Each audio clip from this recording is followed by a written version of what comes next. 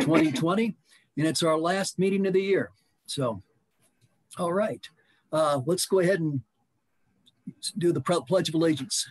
Judy, if you'd please display the American flag. If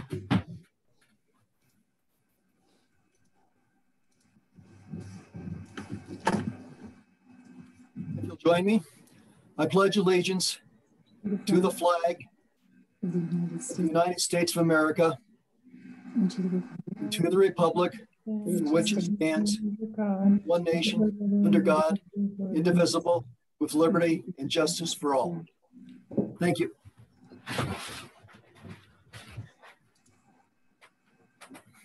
Okay. Would the city clerk please call the roll? Yes. Counselor is Judith Chandler. Present. John Shada. Here. Julie Wolf. Here. Susan Holbrook. Here. Steve Bremner. Here. Mayor Pro Tem Nancy Fortune. Present, and tonight I'm having pizza from Savelli's. Very good. And Mayor John Graham. Present. And tonight I had a stuffed burrito from the townhouse, and it didn't last long. As soon as I got home, it was pretty well vaporized. So I hope the rest of you are having a chance to, if you'd like to eat dinner during the meeting, please relax and enjoy yourselves a little bit. Great. Well, thank you. Okay. Next item of business is the approval of the agenda. I think you've all seen the agenda. We have a motion to approve. Julie? Move to approve the agenda. Okay, great. We have a motion. Do we have a second? We have a second from Mayor Pro Tem. Okay. All in favor, say aye or raise your hands. If your mouth's full, that's just fine. Okay. All right. Thanks. It passes unanimously. Okay. So next item is public consent on non-agenda items. Judy, do we have anybody who'd like to speak on a non-agenda item? Well, if at this point I do not have any hands raised, I did have one person who would like to speak on an agenda item, but haven't heard anything from anyone for non-agendized items.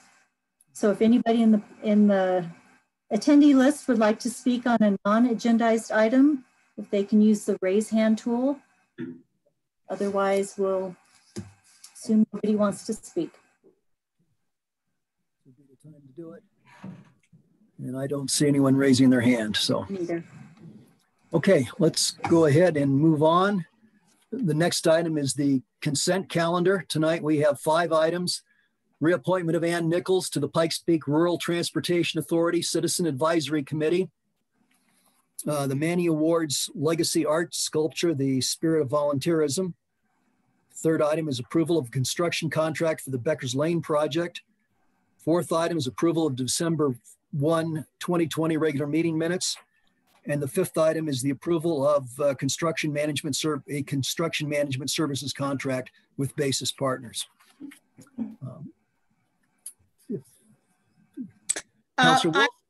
I would like to move that we approve the consent calendar with the exception of F3, approval of construction contract for Beckers Lane project. I do have some questions about that. Otherwise, I move that we approve the rest of the consent calendar as it is as presented. As presented, okay. Second. We have a second from Councilor Wolf. All in favor, say aye. Aye. Okay, motion passes. Motion passes unanimously. Thank you. Okay, so now we'll discuss the what was item F3, approval of construction contract for the Beckers Lane project. Councilor Wolf, or excuse me, Councilor Chandler, you had concerns, so why don't you take the floor? Mayor, can we bring Dole over? Can we bring Dole over because he's managing that contract? Yeah, okay. That's a good idea. Let's bring Dole over so that he can respond to any questions. So, okay. So I have several questions. Right. Councilor Chandler, could you hold off just a second till we get Dole on? So we want to make sure he can hear everything. Can you hear us, Dole? Sure can. Okay, Dole can hear us now. So Councilor Chandler, you have the floor. So I just want to reiterate to anyone who's listening in that this is a 159 page document, and I'm referring specifically to page 16. So I have questions about line 202-00010, removal of trees. We have 14 units. I have several questions. First of all, I was unable to attend the community meetings, the engagement meetings, due to schedule conflicts about the trees on Becker's Lane. So this line item says that there will be 14 trees removed for a total of $15,400. So I'm figuring that as $1,100 per tree. Was that what was the consensus of the group community meeting, that we were going to remove 14 old growth trees? That's my first question.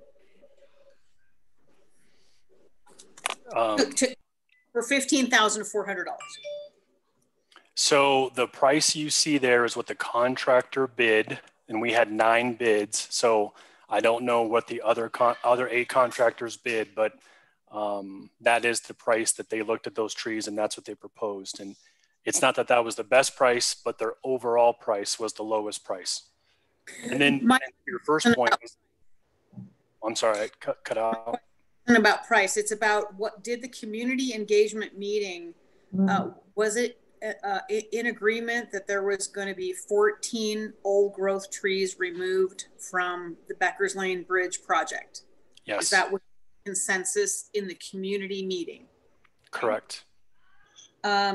So moving on to 212-00100, tree retention and protection, a unit of 1 for $11,858, almost $12,000. We're retaining 1 old growth tree for $12,000.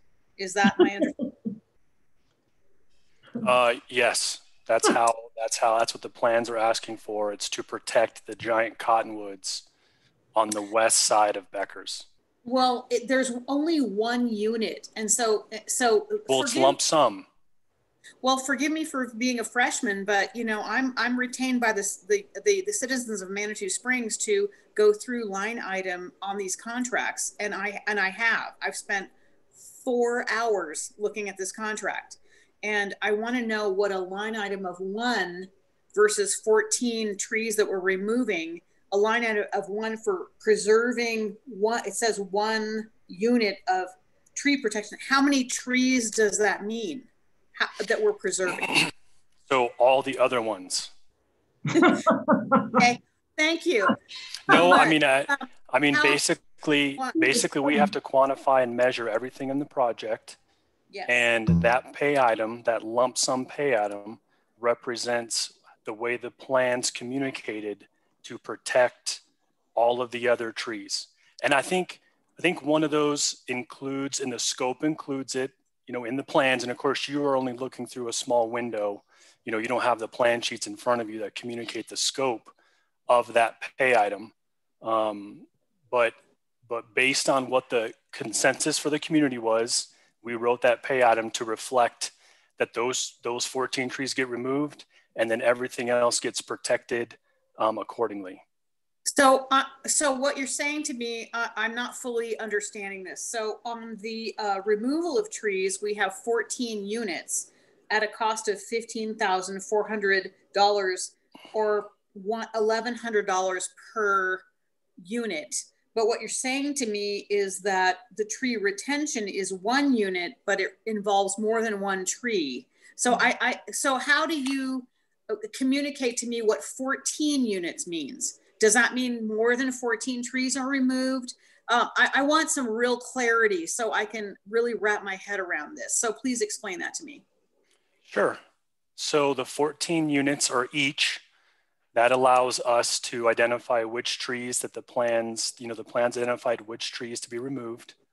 And it's 14 of them, and it's very specific on the plan sheets. I was trying to pull those plan sheets up, and I could even tell you perhaps what the specification is for the tree removal or the tree protection. But the tree protection is basically to, on one case, they're having to put fence around the trees to protect them so that nothing incidentally gets near them. And then it's also for the duration of the project. So part of that pay item there represents that they have to protect those trees for the whole duration of the project. It's not just, you know, like one time. So just for clarification, I want to make sure that the 14 units means 14 trees and the tree retention means one unit equals one tree. So Correct. We are protecting one old growth tree for almost $12,000 versus we're removing 14 trees at $1,100 a piece. What I'm saying is, obviously, it would motivate me if I receive my income from the city to want to take down trees, because it's only $1,100 to remove a tree, but almost $12,000 to save one tree. So I think the confusion here is that that's 14 each. So each one of those trees, and we have them clearly identified on the plan sheets. We have it by station, which the project will set up a stationing on the contract will come up and set stationing on the project. And then we actually have it offset from the center line of the project. So we, like, here's one tree that gets removed to station 15 plus 03, 26 feet offset right. So we are very specific about which trees, and those are the same trees that we did the more colorful graphics that we use when we presented that information to the public. We don't expect people to be able to read black and white plan sheets. It can get confusing. So those are the ones we did the yellow dots and, you know, brought a lot of emphasis to. The other nuance that they're hitting on is that's a lump sum item. That's not an each item. So the way lump sum items work is the project is allowed to communicate a scope, and it could be anything. And in this case, it says protect all the other trees, all of these things, lay this fencing down for the duration of the project. So it's one lump sum, but until you were to read, and if I can find it fast enough, I can try to read it for you. But that represents everything else. It's not just one tree. If that item was one each, then it would be that way. But how do I know that? I guess my question to you is the contractor does. Oh, the contractor. So I should talk to the contractor about what that means, because I guess what I'm saying is, and I'm not really trying to, you know, throw your feet to the fire, is that I've been voted in by the citizens of Manitou, and you're telling me two different things, that 14 units equals one tree, but that the tree retention of one unit means how many trees. I want to know how many trees that means, because I feel like there's a lot of gray area that's created to make city council members like myself go, oh yeah, let's just approve this contract, when I don't know what you're talking about. And my job is to understand fully what you're talking about, so that I can understand what one $11,858 unit means. Okay, so you'd like to know which trees are being protected? Yeah. You know, but you said on the 14, that was 14 trees. So when I'm reading the contract at home, I mean, I don't have your brain to pick. So I'm reading a contract that I'm supposed to approve, and one unit doesn't necessarily mean one unit, where 14 units means 14 trees. And that's disturbing to me. Well, the nuance there, and it's important, is that it's LS, which means lump sum. And so in the project, we went through and identified the rest of the trees, and the language that those plans use is items or plans to, I'm trying to pull it back up, trees to remain.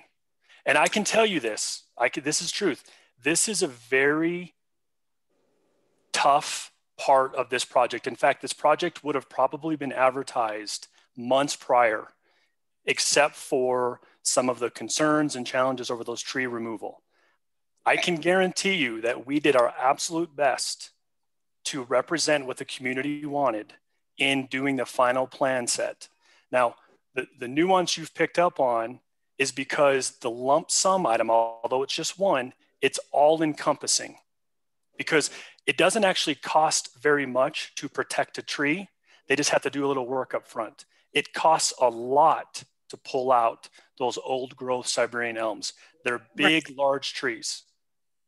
But you know what? Telling me though, so Dole, because I don't have your mastermind and I am just a elected official trying to represent my community, I feel like you've represented it as the other way around, that you have 14 units to remove a tree at a cost of $15,400 or $1,100 per tree, versus saving one unit of tree at $11,858. So on paper, it looks to me like, oh my God, if we're talking about 14 trees on this line and we're only talking about one tree on this line, what I need to tell my community that I understand this contract is I understand what a unit is, because what you're telling me, Dole, and I totally respect you. I mean, I appreciate every effort you put into this, but if you're saying on one line, it's 14 equals one tree,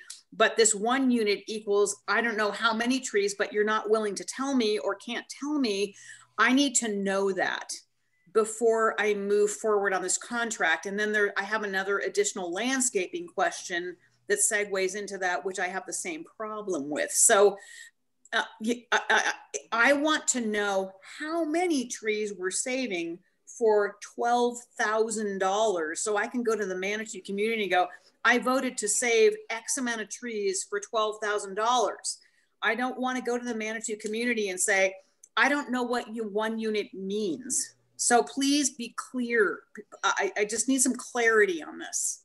Thank you. Councilor Chandler, if we may, Denise, you have your hand up. Perhaps so, Denise can. I believe that what I just heard is that on the west side, you're saving all those trees. And on the east side, it's 3 trees that are being saved. So, and that was in the conversation. And the plans, I believe, have that. Is that correct, Dole? So I then was trying to pull up some of the graphics that we created for the public meeting, because those are much more colorful. Trees. Yeah, and just for the community that's weighing in tonight, those graphics aren't on this 159-page contract, so I can't look at it. So otherwise I would perhaps not be making this noise. Well, and that brings up a good point. And really, this is the contract between Manitou Springs and the contractor. These are the legal binding agreements between Manitou Springs and the contractor. And so those graphics are really for public information and are not part of the plans. They're really for the community to understand what we're doing, to have better clarity. And so we would probably not ever include at this point that type of graphic. This was really what we think represented what the public agreed to, because it's a compromise, right? We all can agree that this was a compromise. A lot of people didn't want any trees cut down, and a lot of people wanted the whole corridor, all the trees cut down and everything lit up and really bright. So we had to balance both extremes to get this very small, deficient bridge replaced. And I know that, Dole, and in the future, I think we should very much weight votes to the people that actually live in the community that we're trying to make the, because we have all these people weighing in, but there are people that don't even live there. So yes, of course, I want all sorts of things in a community I don't live in, but my job, I feel like my job as an elected official is to be able to tell the residents of Manitou Springs, the voting people that put me in office, that I understood this contract to mean this, and I have not gotten that clarity from you. So does one unit equal one, or does it different for every line? If it's different for every line, I've got a really serious problem for this contract, because You know, it's easy to look at this 159-page contract and go, I know what a pipe is. I know what conduit is. I know what a curb and a gutter is. But when you start putting these things together and sneaking them in there as 1 unit equals this, I have some serious concerns about that. So I want to know what my question is. If we're going to retain trees for the cost of almost $12,000, how many trees are we retaining for $12,000 on Becker's Lane? I believe it's Go ahead, three, Denise. Dole. I believe it's three, Dole. It's three. Yeah. So On the east side. Councillor I can Chandler, if I offer- may, in Go ahead, that Mary. breakdown in the third column, you'll see the third column's titled unit, and it shows the basis, the way the engineers tried to figure out the prices on these various costs. And in some cases, you'll see the unit is each. I believe that's what we're showing for the 14 trees. So there we're putting a price per each tree. As you go above it, you'll see an LS for lump sum. I think you've got square yards there. Sometimes they're charging by the hour, sometimes by the day. So there's kind of a little decoder ring effect in there. Oh, absolutely. I mean, and so you're asking me as an elected official to walk into muck, because I'm not a contractor, but I've done my best to read this thing. I've read this thing 4 times. And so I want to make clear that, and this is not just for me, it's for all council members, that when we're presented with a contract, that we understand the contract. And I don't understand the contract. So what I'm hearing one of you say is it's 1 unit equals 3 trees. And I'm hearing Dole say on another line, 1 unit equals 1 tree. And so which one is it? Because we are, this is a multi-million-dollar contract. And I want to make sure that when I put my head on my pillow at night, that I didn't allow something to sneak by that missed me. And so, we talk about drought, and we talk about the environment, and we talk about being a Tree City USA. I'm asking you as a city to inform me, does 1 unit equal 1, or does 1 unit equal 3, or is it different on each line?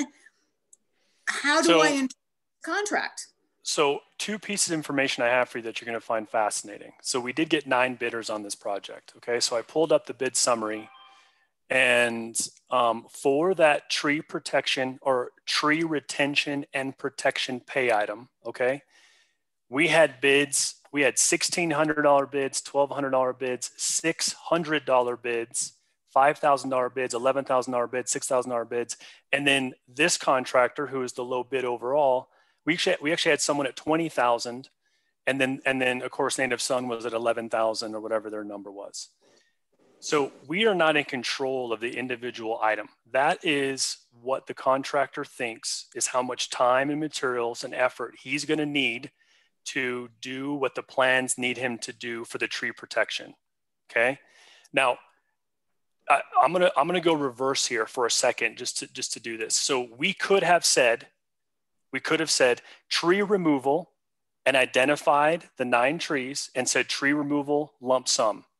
And the contractor would have known that all of those trees get removed by that one pay item, that lump sum pay item. Now, by definition, a lump sum pay item has to only be, you can't pay like 2 lump sums. It's only ever up to 1 lump sum. So whenever you create a lump sum item, you have to be very careful that you have correctly qualified and quantified what you're asking the contractor to do.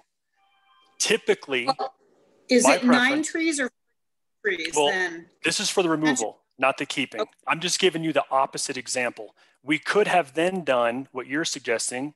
We could have said, okay, save tree each, and we could have gone through and counted each tree that's being saved. And we could have done each if we wanted to, or each in lump sum. The reason why it was set up this way was because we wanted to clearly communicate that these 9 trees are being removed, and we're going to be able to go out there and count them from when we go out on site and we count the project. We can go and count, yes, there are 9 trees that were removed, and we can go and pay for those each pay items. So it's 9 times whatever that price is. So is I'm it, saying 9. I'm sorry, is it 9 trees that are being removed or 14? Whatever the plans say. I'm afraid that I don't remember the number of trees being. There are 14 units listed. So that's 14 trees. Okay, so that's 14 trees. So why isn't it 3 trees on the tree retention? I want transparency and I want to work with you, but you're asking me as a council person to assume that I know in my brain when 1 equals 1 and 1 equals 3. I want 1 to equal 1 in all contracts. Because how can I vote for something when I don't know what the hell it means? I mean, if we may, the Mayor Pro Tem had her hand up too, so I'd like to be able to recognize her and she may have some insight into how this was done as well. No, just Judith, it's a unit of measure. And as the mayor said earlier, it's typical contractual language when you're trying to estimate cost. So lump sum in this case is a unit of measure. And I think Dole did a good job of explaining that in this case, a unit of measure is a number of trees. It's right. Also, I would say that in the, if you go to the website, I believe, Dole, all the briefings that were given to the public are still on the website, correct? Yes, yes. We referred it and posted it. They are, which is why I'm having this conversation, because I totally agree with you, Mayor Pro Tem Fortune, that 1 unit equals 1 tree. So on 202-00010, removal of tree, number 14, any educated or reasonable person would say that means 14 trees. But on the tree retention, there is a unit of 1 for almost $12,000, which would lead me to believe either, wow, we have 1 really special tree. I understand, but back a second, because the unit of measure, it could be in each, as in 1 tree. It could be a box. It could be a pallet of boxes. You've heard when people make mistakes when they order things, that they meant, one package of toilet paper and they end up with 300 packages of toilet paper, because they ordered 1 pallet instead of 1. So that's the difference between the unit of measure in this case is. I can also weigh in on this, and here's why we did it this way. Okay, because the plans are very specific. I could pull up the project specification, and I just was looking at it, but basically we talk about tree protection.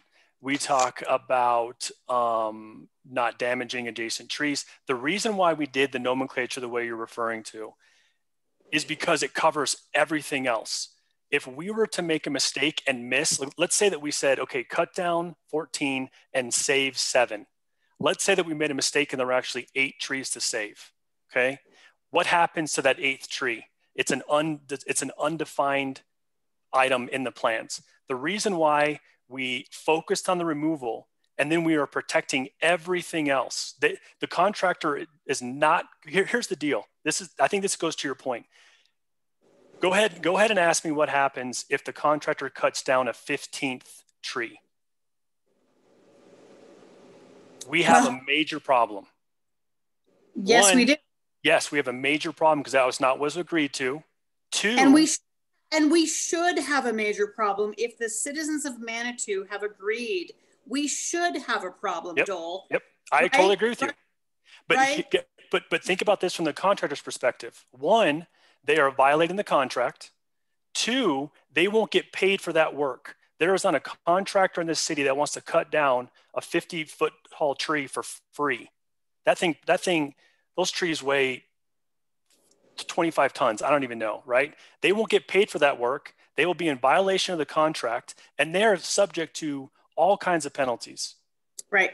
And like the gardens, once it's gone, once an old growth tree is gone, it's gone. It's gone, which is why we had to negotiate with the community. Okay. Well, then let me add this into the mix to make sure that we are on the same. You have on 214-00011, you have a line item for landscaping, 1 unit, $28,876. How do I go back to the community and say, well, on this line, 1 equals 1, but landscaping, almost $29,000. What does that mean to me? Does it mean that you're replacing these trees? What are you replacing them with? And this is the problem that I have with the city writ large, is that we go, oh, this developer is going to do this, and then they don't, and we go, oh, you know what? It was just a conceptual drawing. So this is also on page 16 of 159, where you have a lump sum for landscaping. But how do I go to the citizens of Manitou and say, well, we removed 14 trees, we saved somewhere in the neighborhood of 1 to 3. I don't even know by this contract, but we have almost $29,000 worth of landscaping, but I don't know what that means either. What does that mean to me? Councilor Chandler, several other people also want to speak to these points. I think they may be able to interject comments that would be useful at this point. Right. Denise had her hand up, and then Mr. Parker. So if it's all right, let's get their take on these things. Then this may be a timely point to consider. Denise? These are some great questions. Can't hear you, Denise. Mr. Parker, you might go first because they can't hear me. I'm sorry. Let's go to Mr. Parker, and Denise, if maybe you can figure it out. Yeah, I wanted to comment. I think one of the issues that Councilmember Chandler may be having is that we don't have the full plans and specifications attached as an exhibit to the contract that I'm seeing on the packet that I have. And so we have like what's called like a bid sheet, which is generally just part of all the documents that a contractor will submit in response to an RFP. And typically we'd have reference to the RFP and all the other documents, including plans and specifications that would be referenced as part of the contract and exhibit. And then you would generally see all the details about what those line items you're looking at in the bid sheet represent. So I think when you're just looking at this bid sheet with just lines in it, I understand you can't tell what it's about. You can just tell what the price is and generally what it covers. And so I think that Dole's been looking at like the actual plans and specs when he's been trying to respond to you. And so I think from what you read, you can't tell what anything represents. And so what I would recommend we do is generally include all the RFP documents, the plans and specs, as part of the quote scope of services that's part of the contract. And if that was all attached and provided to you, you probably wouldn't have these questions.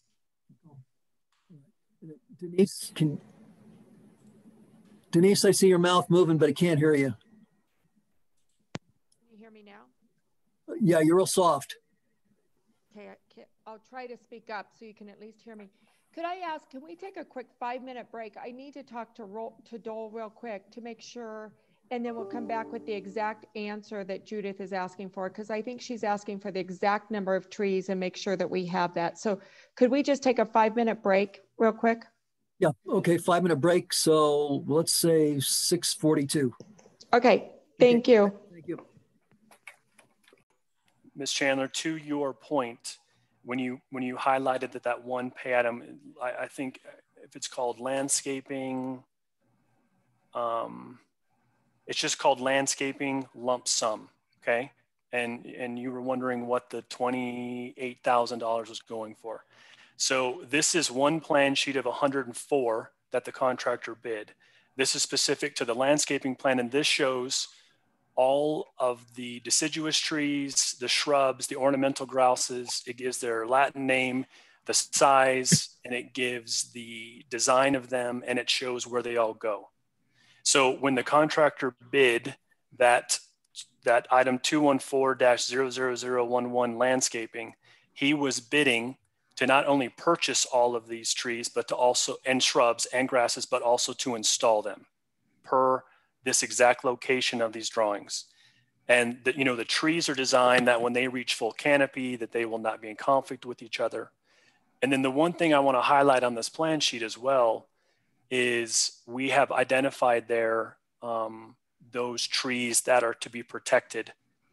And you can't, the font may not be very big, and I know Judy's screen is small, but those are the trees that to be protected, and those are the trees that are included in the protection for that other lump sum item.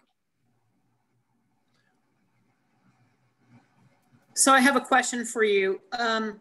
As anyone who knows anything about trees knows, that one small tree doesn't equal an old growth tree.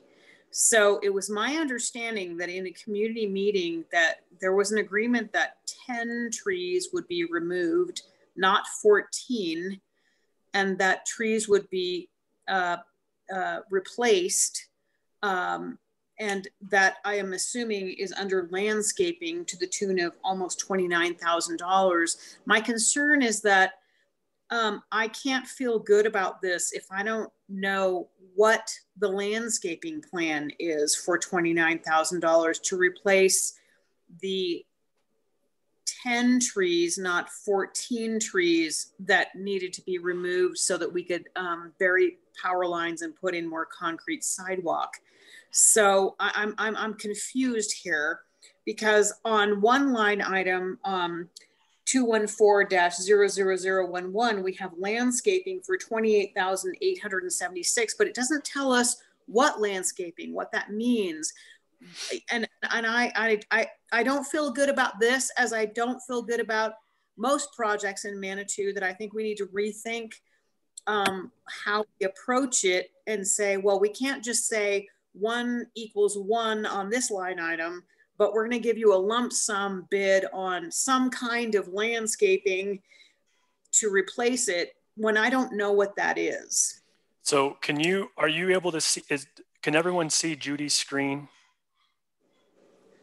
So it's, I can't do that math fast enough, but that lump sum landscaping item includes 17 trees, 25 shrubs. I can't do the math fast enough, maybe 150 shrubs, 20 perennials, or 200 perennials. What size are those trees though? Are we replacing 4 inch, like 4 inch? 4 inch caliper, yeah. 4 inch caliper, okay.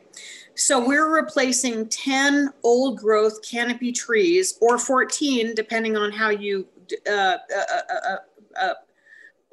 want to assume this contract reads, with 4 inch caliper trees that will take 30 years plus to grow. Is that what I'm hearing you say? That's correct.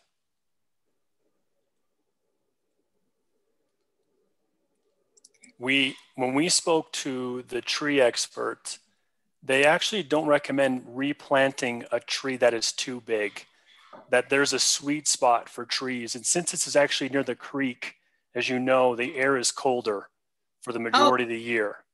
There is trees. That's yes. Exactly why I'm having this conversation with you, because if we don't get our shit together, and I will say shit together, and stop taking out 10 to 14 or so old growth trees and replacing them with 4 inch trees that will not mature in my lifetime, we have to take a look at where we are here.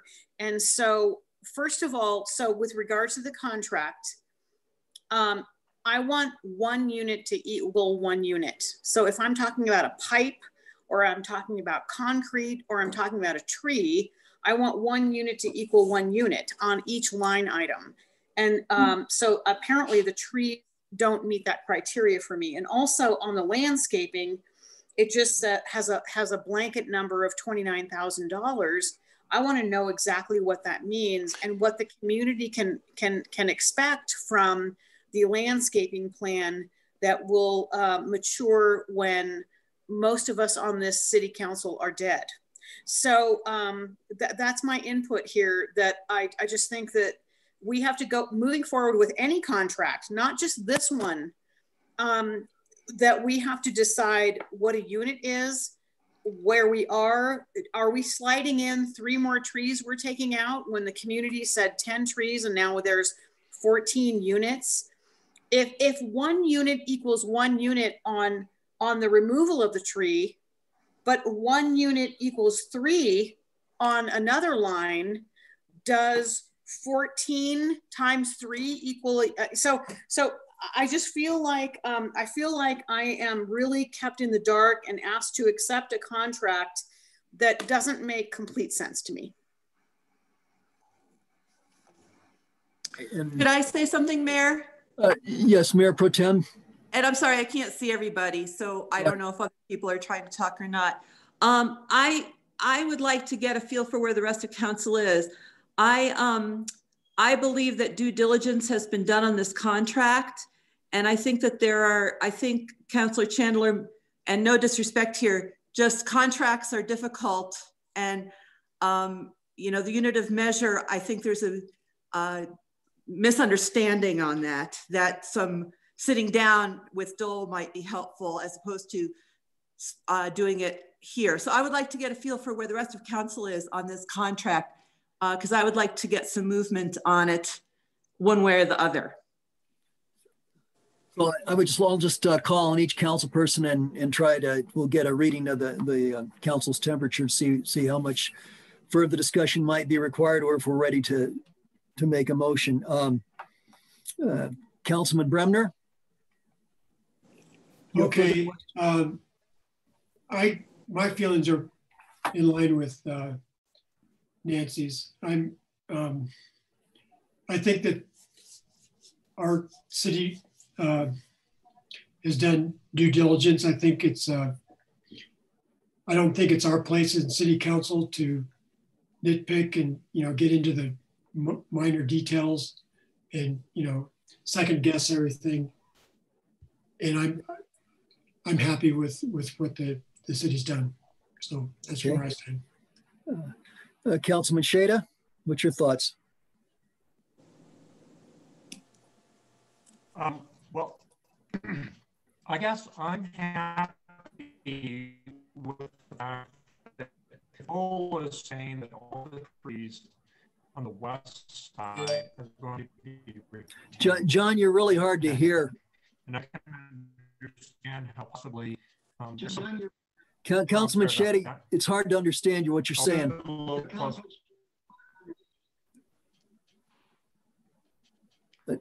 Mr. Shade, I didn't understand what you said. You're coming over kind of garbled. No, there's still some reverberation. I guess I'll have to call back in then. Okay, well, okay, good. Just quickly, John, do you want more discussion, or are you about ready to move on this? I have some questions on the lighting. I think I am happy with the answers on the trees at this point. Okay, all right, let's go on.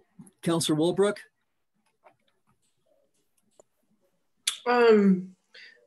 I think what I'd like to know, if we waited until the new year and everybody had a chance to look at this, what are the consequences? Maybe Dole can answer that. I mean, you know, I'm fine to move forward with this because these are the details in the contract. And I feel like they've been vetted by city staff, but also it seems like there's a lot of questions here tonight, and I don't know if waiting until the first meeting in January is going to be a problem. Okay. We'll give Dole a chance to respond to that here in a minute. Councilor Wolf, what's your thoughts? That was exactly my same question, what Susan just asked. I wanted to know if there's any huge downside to delaying, because I believe the public is entitled to know information that is just now being presented to us in microprint. So, and because there's so much painful history in Manitou, painful recent history around trees being cut down without proper notice, without proper input, without proper consideration of whether it's necessary and so forth. We all know the nightmares because it's a sensitive issue. So if we were to go ahead and just, you know, push this through, even though we really don't know how many trees are being removed and other important things that about the trees that tend to be very important to our public, and we just approve it, then, you know, I think we're not doing our job. On the other hand, you know, if it's going to be a $10,000 a day penalty for not getting started or something, you know, maybe we should take that into consideration too. But as the attorney said, this should have been provided. It wasn't provided. Let's provide it. Let's just push this out. Okay. All righty. Thank you. Mayor Pro Tem, if I could, I think you indicated you were ready to move on this. Yeah, I mean, I could, you know, I'm counting, and I've got Steve and myself are ready to move forward. Julie and Susan would like to know if it would be feasible to wait. John Shada has some questions on lights, so we don't have, you know, it's a pretty mixed bag at this point of where people are. So I think getting Dole's opinion on if it is prudent to wait on it, or not if it's prudent, if it's feasible to wait or not, would be useful for folks. Okay, that's the next question then. Mayor, can I say something? Okay, Denise, yeah. If we can pull Karen over. We have done already the public, we've gone through the public process. So I think there were 2 or 3 meetings with the public, and they went through, I attended them.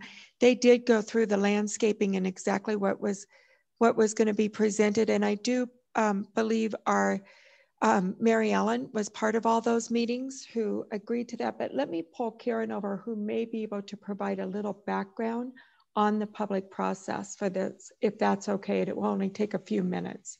Okay, we'll take that. Then we'll. In the interim, I would just like to respond to Councillor Bremner's comment about getting into the dirt of contracts. I am beginning to learn in my first year on council that that is exactly my job, is to get into the dirt about contracts, because if we don't, then we vote to pass them. And after the fact, we go, oh my gosh, what did I pass? I didn't realize. And I'm beginning to realize that one of my most important job is to slog through these contracts and take a look at and make sure that this is exactly what the citizens of Manitou wanted us to do. And I just want to say that that is why I'm bringing this up. This is a 159-page contract, and it's easy to just go, oh my gosh, it's too many pages. I just want to vote for it. I wanted to get it off my plate, but that's not what I'm here for. And so if we have to slog through a couple of these things, if getting through the dirt is too much for us, then why does City Council exist, would be my question. So I'm really grateful for the rest of the council's input, but this certainly impacts all of Manitou, certainly my neighborhood. And I am beginning to learn the hard lesson of, boy, I'm really okay with this project as long as it's not in my neighborhood, as long as it doesn't cause my light pollution or my traffic problem. And so we need to stop that. We need to come together as a community and say we are a whole entire city of Manitou and look at these projects as they impact the city at large. Thank you very much. Okay. If I could say something to that, you know, half of this is in my ward. So I think I've also reviewed the contract. I also was able to go to one of the community meetings. I could not go to both of them. I reviewed all the stuff on the webpage that was presented to the community. So I think that I not only have staff done their due diligence, I feel that I've done my due diligence, and I trust the rest of council has as well. I think what might be useful is, if at all possible, and I know sometimes it's very hard to get to this before, you know, much before the meeting, but if the questions are, if we can raise the questions to staff before the council meeting, a lot of misunderstandings or lack of clarity might be cleared up, and we don't need to spend an hour on something that we anticipated was going to be a consent calendar item. Thank you. Thank you. Karen, are you there? I would like to respond to that. Because no, you've talked enough for now. It's time for Karen to speak, and then Dole will speak, and then we'll get back to council. Karen. Thank you. Hi, good evening, everybody. Yes, I was very involved in this project, kind of coordinating the public involvement aspect of the project, and Dole was really on the engineering side. of the project. And so we, just to backtrack a little bit, we did engage an arborist to evaluate the trees on the east side of the roadway. And so he concluded that the trees are in okay health now, but because their crowns were so severely pruned that he assessed it would cause problems in the future, where branches would be weakened. And because of the cross section of the roadway, it was not possible to keep these trees because we just were not able to expand the right of way at all to include them. And so I do have the concept plan, if that would be helpful to share. Would you like me to bring that up? Yeah, please. Okay, let's see here.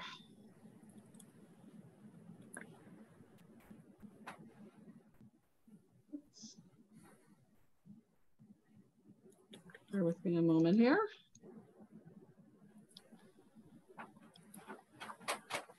Let's see.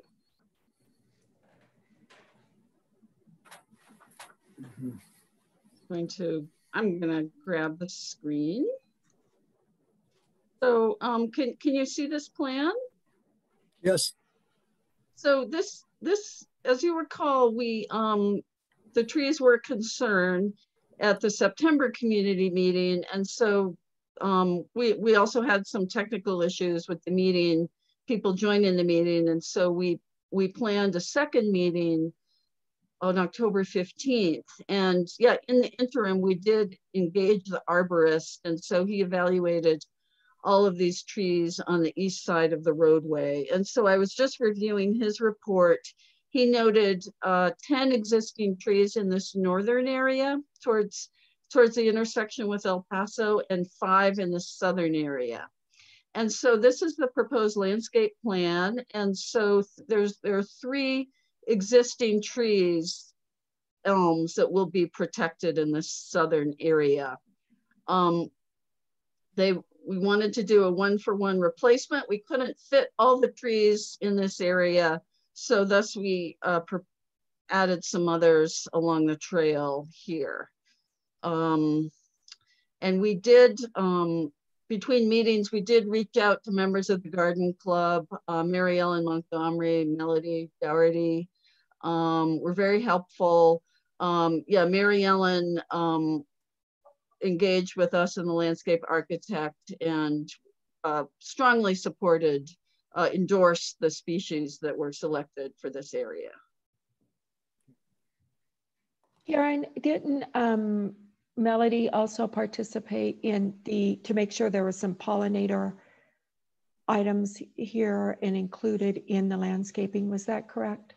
That's correct. That's correct. Yes. Yes. So yeah, we will have, some dense understory below the trees in this area. Yeah, I think we've learned that our citizens don't always want a really pristine looking landscape, that they, like to have kind of these layers and some depth, a little bit more of a natural look to it. So I think that's kind of where we arrived at this meeting. Okay, right, thank you. Does anyone have a good question for Karen at this point? Well, she's got this graphic up. And I'm afraid I can't see everyone, so. I have a question. Okay, Julie, yeah, if you would go ahead. Thank you. So Karen, I don't know if I don't know who to ask this question to. Does the contract incorporate by reference this specific drawing? Is it a requirement, or is it just another one of those things like somebody mentioned earlier, where, the citizens get mad at city council because we approve something and we say, oh, I didn't realize it was just a proposal that was presented at one of the many community engagement meetings, but it wasn't like a legal requirement. So is this a legal requirement? I think I'd have to defer to Dole on this one, but this is the concept that we agreed on. Yeah, I understand it, but I'm not interested in concepts. I don't care about concepts right now. I mean, it's lovely. It's a nice concept. It's pretty, whatever. I want to know if this is a legally incorporated by reference part of the contract. I guess that's a Jeff Parker question.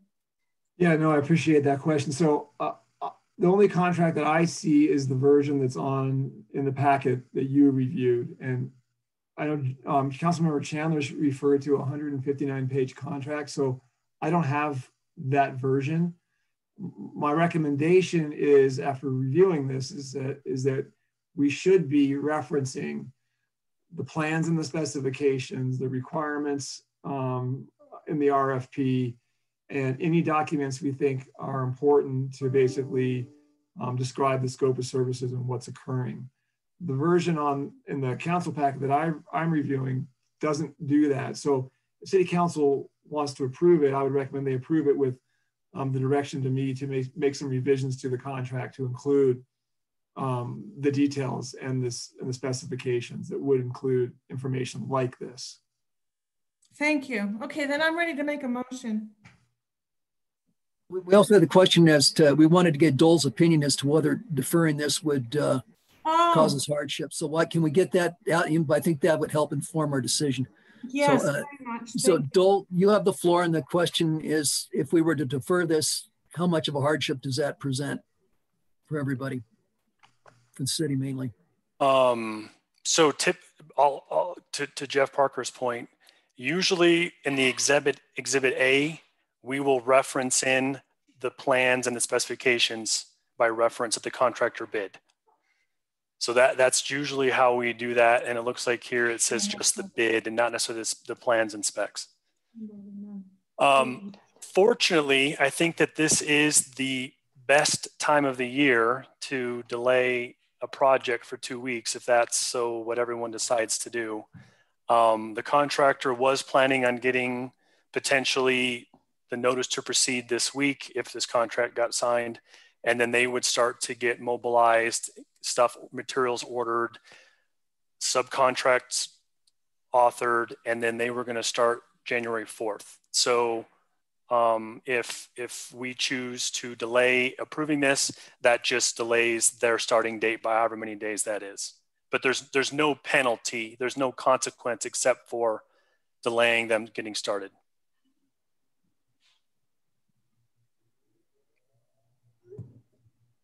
So Dole, the next date is like July or January. I can't remember the date of our next council meeting. January 5th would be the first regular meeting in January. So that doesn't sound like that would be a huge hardship. No, if this was April, it'd be a different story. But this is a great time of year. If we're going to delay a project, this would be the time to do it. Okay. Well, I remember Mr. Shada had questions about lighting, but Councilor Wolf was ready to make a motion. So I'll delay on the motion so that Mr. Shada can speak, since he's been waiting a long time. Yeah, great. Mr. Shada. Mr. Mayor, I think my questions were answered when Karen put up the slide that I also found on the Becker Street webpage about where the lighting is supposed to be going. Okay, great. So your curiosity is satisfied for the moment? Yes, for the lighting. Okay, it is. Great. Okay. Mayor, we have 2 individuals that would like to speak if you want to allow that. Well, I see Councilor Chandler. Are these non-members of council, Denise? Mm-hmm. Oh, I'm saying, okay. All right. Well, I see we have Corrine Toll and Jim Reese both have their hands raised. All right. So let's go ahead and entertain their comments. Judy, if you could bring them over, Corrine Toll and Jim Reese.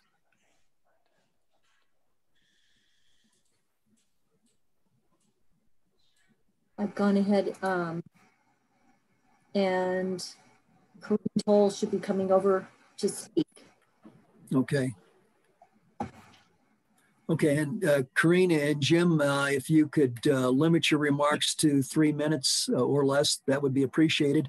And also we need to have, when you announce, when you take the microphone, if you'd give us your name and address, please.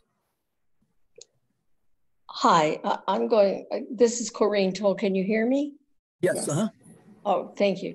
All right. So you all know that I have served on council in the past for 6.5 years, and I don't ever remember a 158-page contract. And I find that a bit appalling for any counselor who's not a lawyer to navigate. And so I really appreciate Judith Chandler's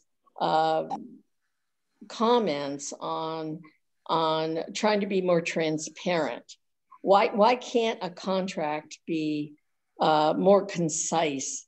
It seems to me that sometimes making them lengthier is a way of manipulation. So, you know, the other thing that I really want, the other point I want to make is, what are our values here in Manitou?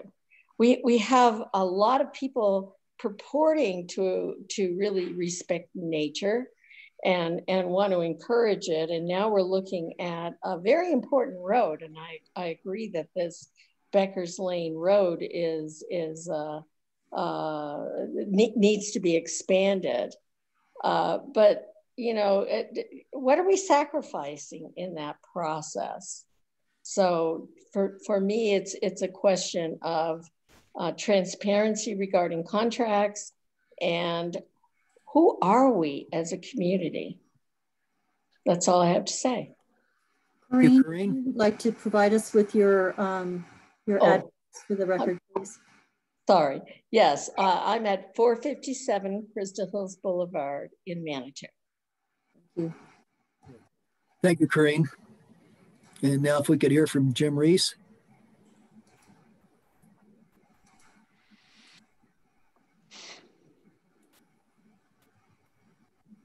Okay. Hello, everybody. Can everybody hear me now? Yes. Okay.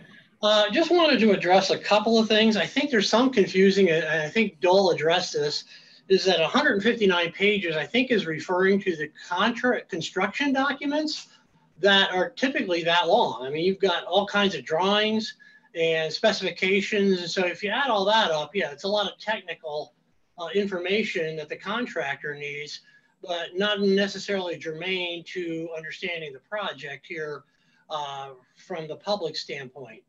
And so I think that's where the misunderstanding is about the length of the contract. The other thing is, I wanted to kind of address the landscape plan, and I think Karen did a great job. But remember, the final landscape plan, and I think this goes back to Julie's comment, the final landscape plan incorporated all of the comments that were made at the public meeting that added more trees in, preserved quite a few trees actually, and created this understory. And a lot of that was direct input from a lot of the folks, citizens in Manitou. Melody particularly had great input as to what the pollinators would like to see. And I think they did a great job of incorporating that. So I think we've listened to the public, and now I think we've got a great plan. And you know, I don't know if council, everybody knows this, but I'm a landscape architect by training. And I think the species and the plants that they have picked out are excellent. They will be long-standing improvements. These trees are great street trees that they picked out. So I think this is an outstanding plan. And then the last comment I have is about the timing. And Joel's right, you could delay this contract at this point, but let's not forget, this is a 6 months window. And we really, especially from the Urban Renewal Authority's point of view, we really don't want to be into construction next summer. No way. Understore it right now. And that's all I have. Okay, thank you, Jim. Mr. Reese, if you could provide me with your address for the record, please. Yeah, it's 520 Silver Springs Circle, Colorado Springs. Okay, thank you. Great, thank you. And I see that also Alan Delwich would like to speak. Yes. So Judy, if we could bring Alan over.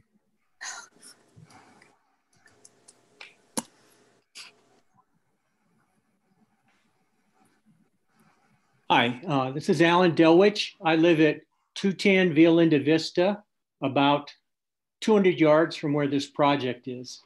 And I did participate in both community meetings, and I also had a meeting with Karen and Dole to talk about the lighting issues. But right now, what I'm concerned with is, I believe at the community meetings, we whined a lot and fussed about the trees and finally reluctantly said, okay, we understand why you have to get rid of the 10 trees because they're not healthy and you have to do the undergrounding of utilities, etc. So that's where we were. If you look at the project page on our city website regarding the Becker's Bridge project, it says the arborist recommended removing 10 trees, which is what we reluctantly agreed to. I'm concerned of now we're saying 14 trees, and that looks like it's pretty much taking out everything on the east side. So I would love to have that resolved, have that explained by somebody, how 10 turned into 14.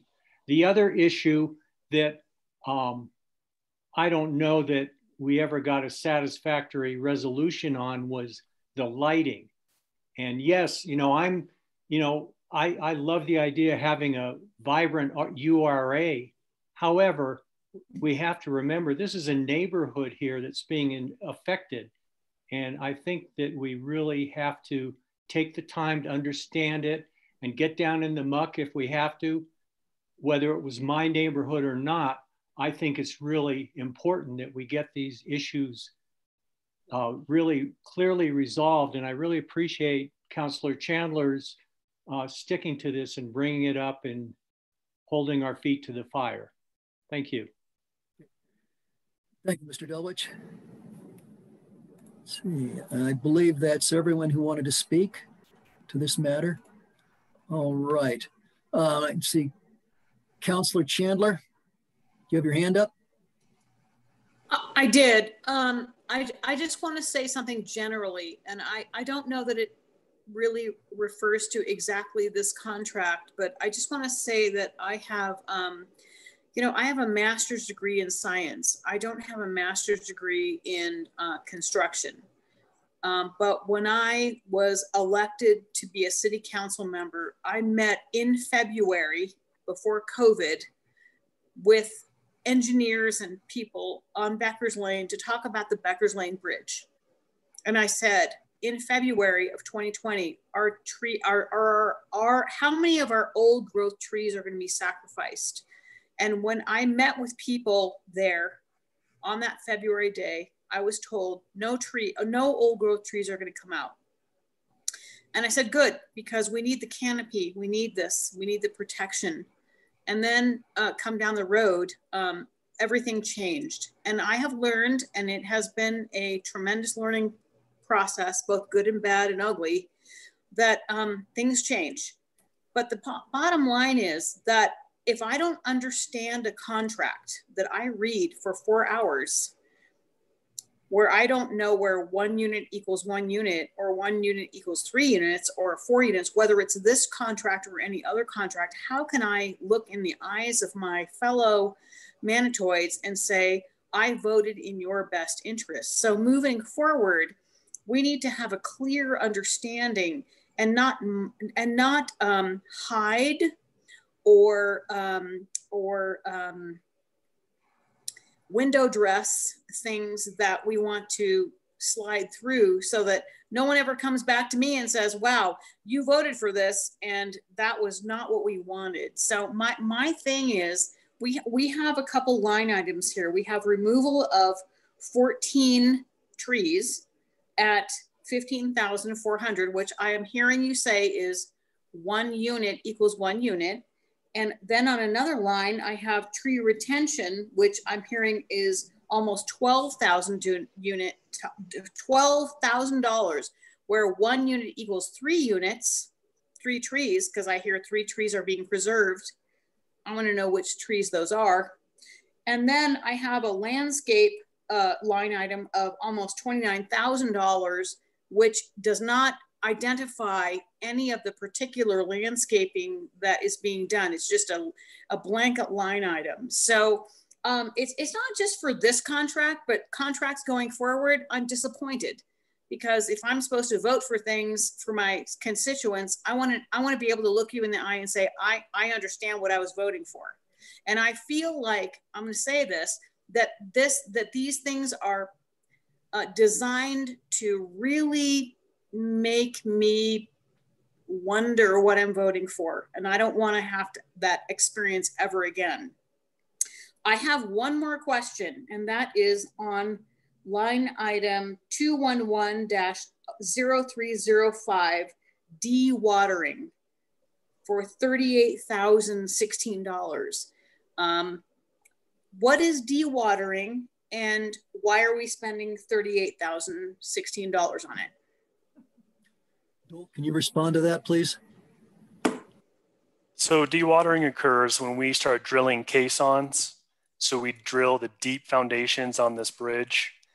You know, we obviously can't allow water to get in the holes because we have to build a tie rebar, we have to check the depth, we have to be able to measure it. And so the dewatering is to anticipate the fact that the groundwater, creek water will seep into the holes. And so it allows the contractor to keep those holes dry for the whole duration, and then to put the water back into the creek that seeped out. And again, the way that is set up is we tell the contractor, you need to perform. And I also want to point out, all of these specifications, standards, and details are all the same standards and details that CDOT uses.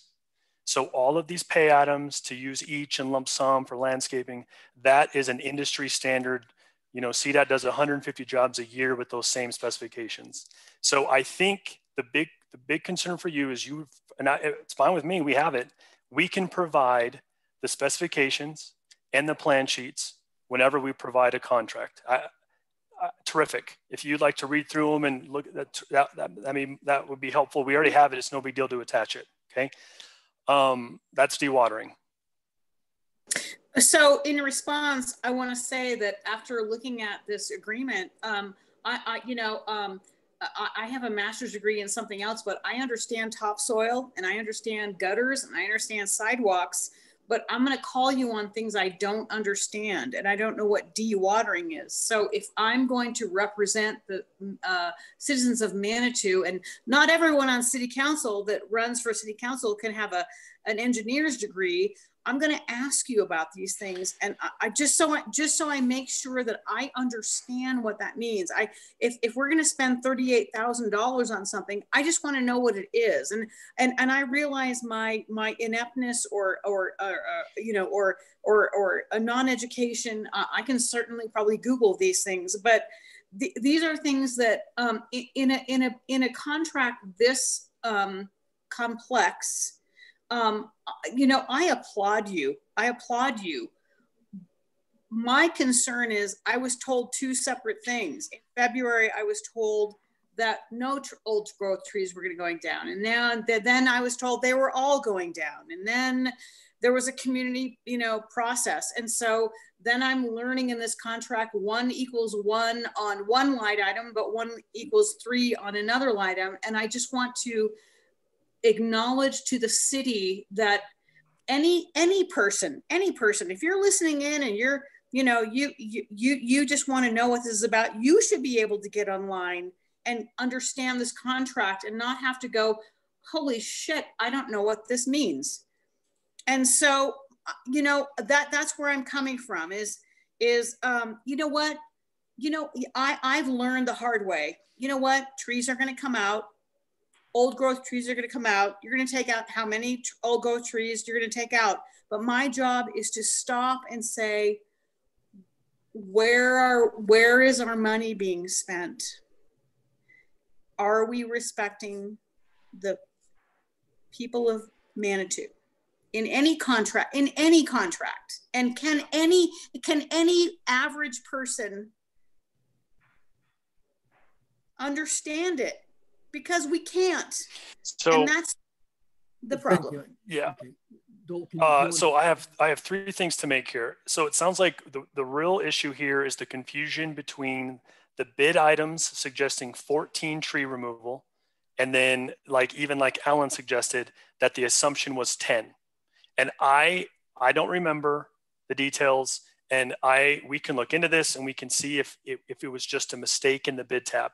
And the nice thing is I can go and tell the contractor, we're going to change it. There was a mistake and it's 14 was wrong. It's actually 10. And they'll say, okay, great.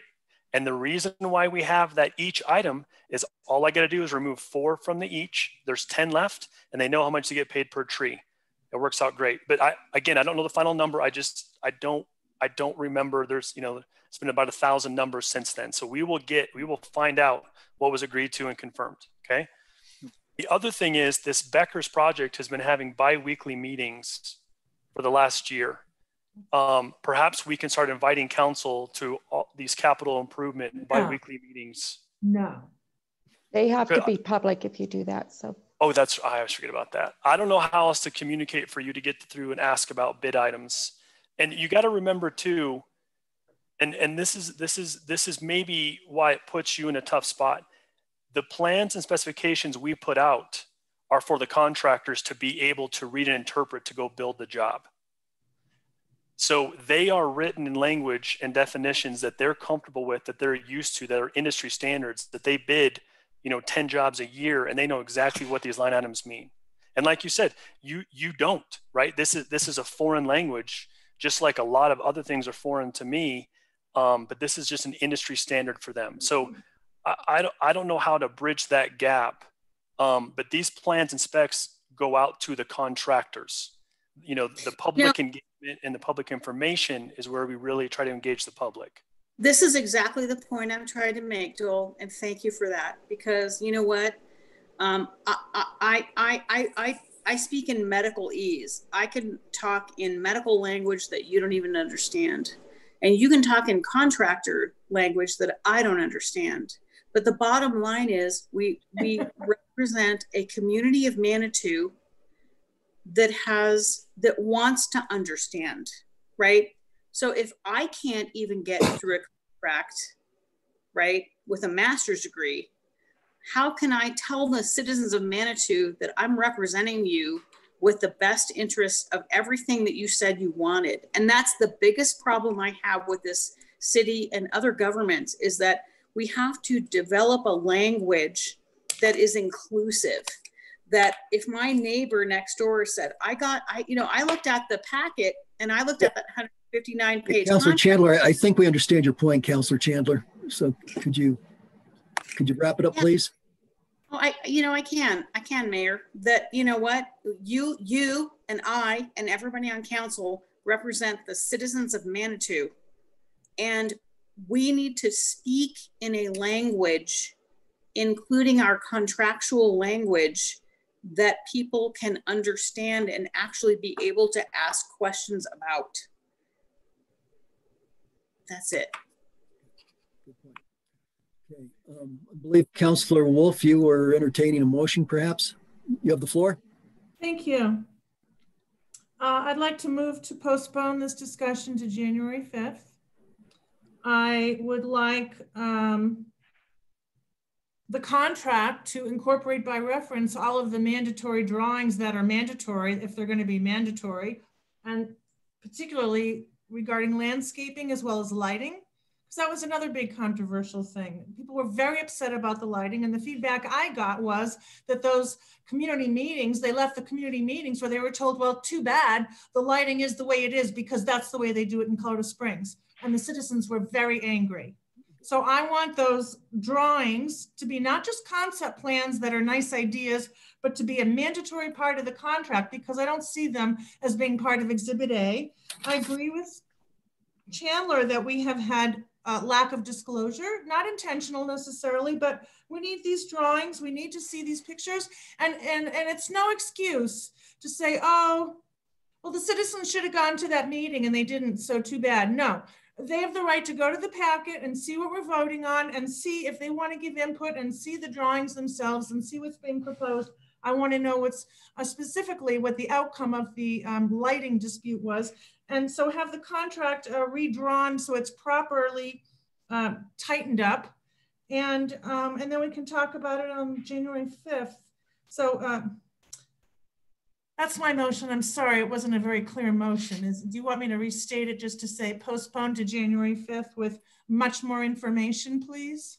Well, that's what I would prefer, Julie, if you would make it, if you would simplify it to January 5th with the considerations of the discussion tonight as opposed to the specifics, or to specifically to landscaping and tree removal and lighting. Lighting, thank you. Thank you. Is that a second, Nancy? A second. Thank you. Councilor Chandler, did you second? I did. Okay, second. Okay, so we have a motion second. Any further discussion? Okay, so basically the motion is to postpone this item until January the 5th and to incorporate the discussion points into the, to look into that, to clarify that, particularly with respect to lighting, to the trees, and that the drawings be incorporated as part of the contract. As part of the, and as part of the packet. Sure. Okay. So that it's public. Public, okay. So I hope I restated your motion, Julie. Is that a fair statement?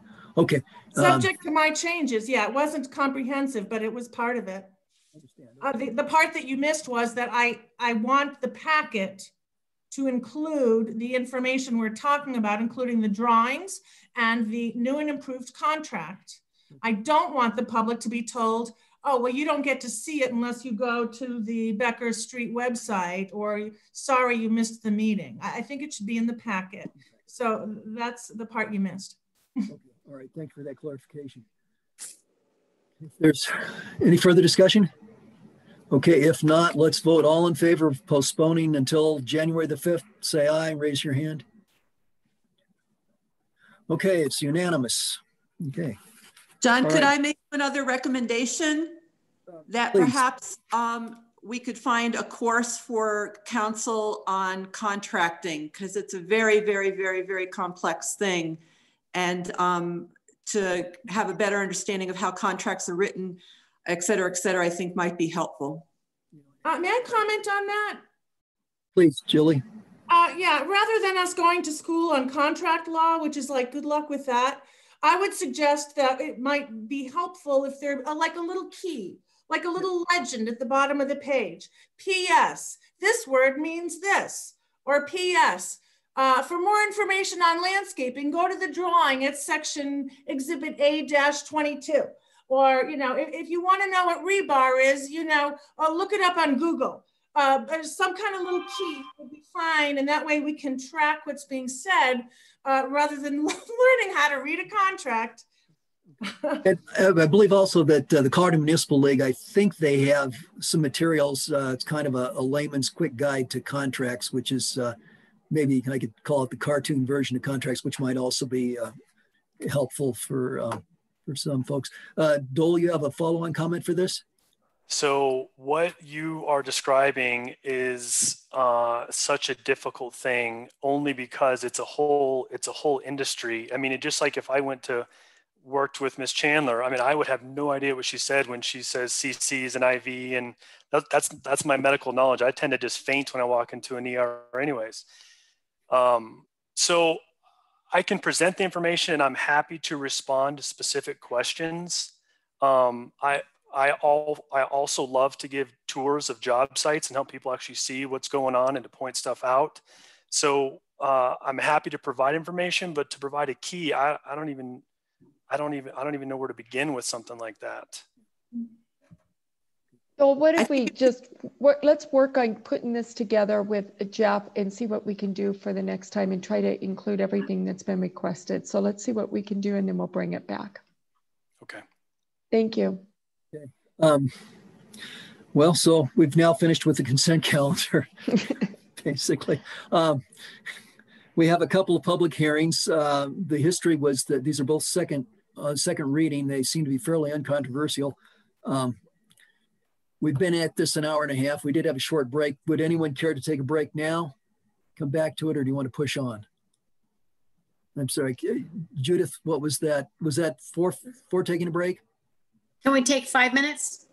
Okay, 5 minutes. I've got 7:35. Let's be back Mayor, 7:40. Mayor, Sorry, before we take a break, can I just want to say, I want council to know that we were never trying, nor was any staff trying to hide anything. I think we were trying to be as transparent, probably more transparent than ever, by listing every single thing possible.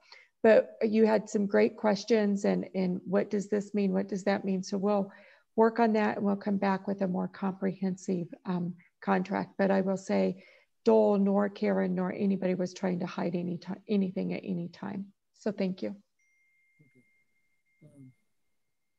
Let's say 7:42, okay? See y'all and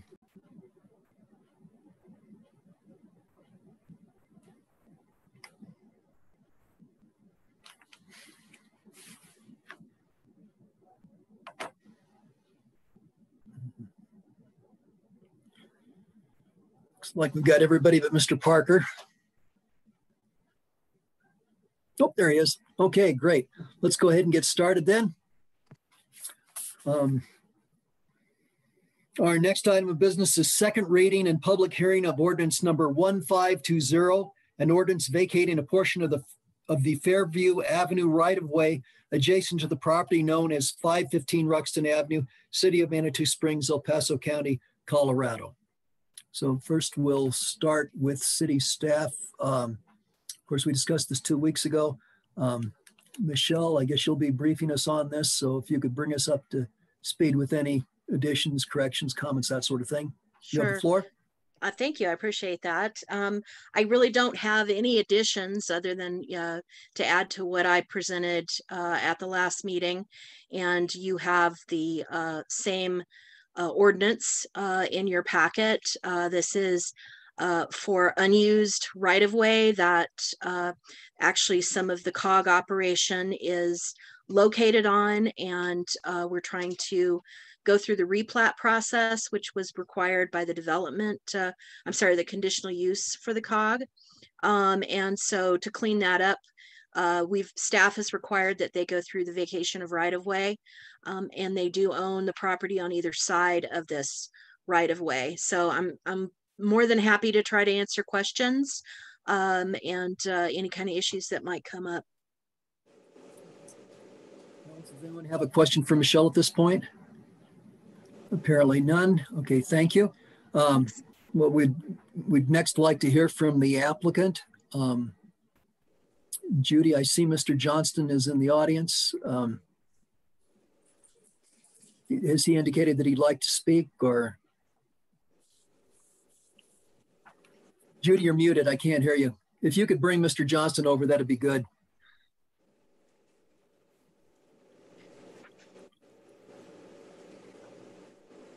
Judy, you're muted.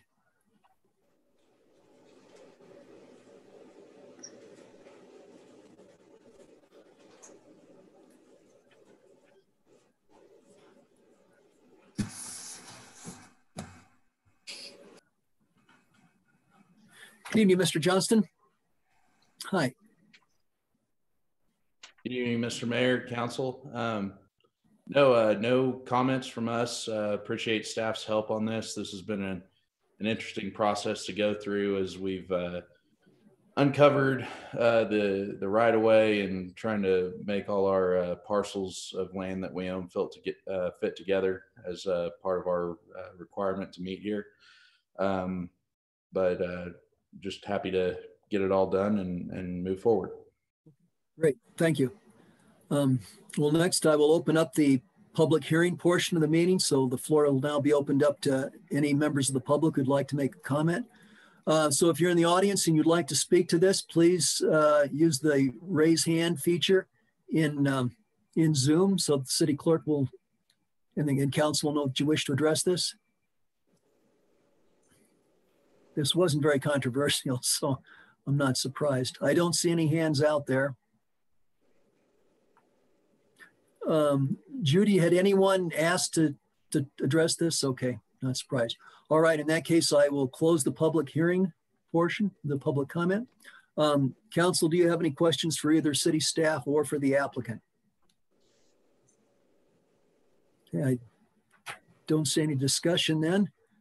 I would entertain a motion. Mayor, I move we move approval of ordinance number 1520. Okay, we have a motion by Councilman Shada. And A second. Both councilors Chandler and Wolf will second, so it sounds like we're ready. Any further discussion? No? Okay, all in favor of approving, raise your hand, say aye. Aye. Motion passes unanimously. Okay, thank you.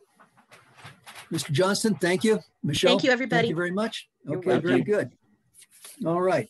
Next item is second reading and public hearing of ordinance number 1720, an ordinance amending Title VII of the Manitou Springs Municipal Code to move animal-related fees from the municipal code to a fee schedule. Okay, and this will be a public hearing. First, we'll hear from city staff if they have any comments they want to make. Okay, so. Okay, Becca, you have the floor.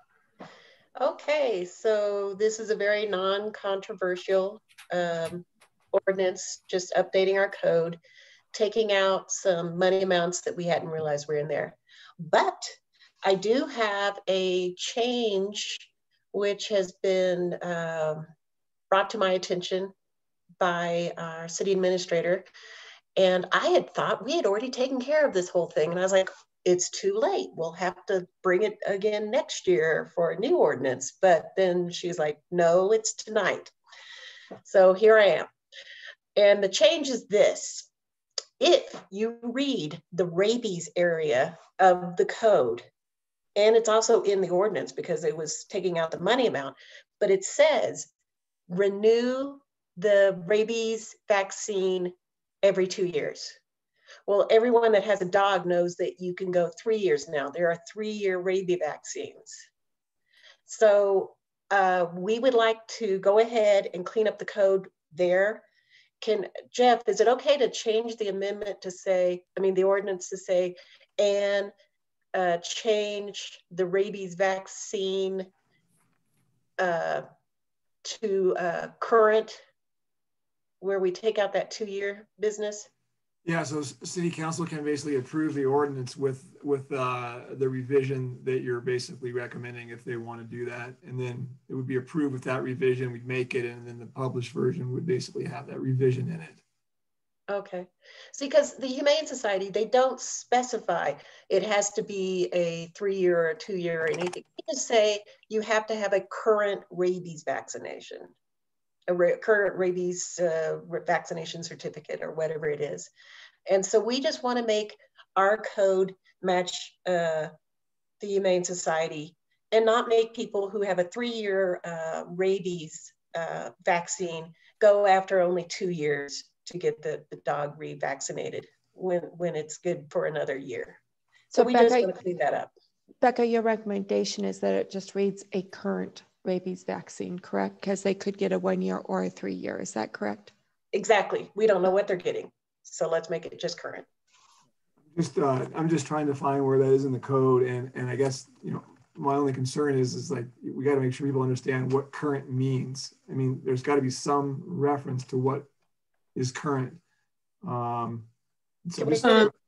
Can I just say that was one of my questions, and I have 3 dogs, and rabies vaccines in El Paso County are either 1 year or 3 years, and there is no 2-year vaccine now. So if we put it as current El Paso County guidelines, would that suffice?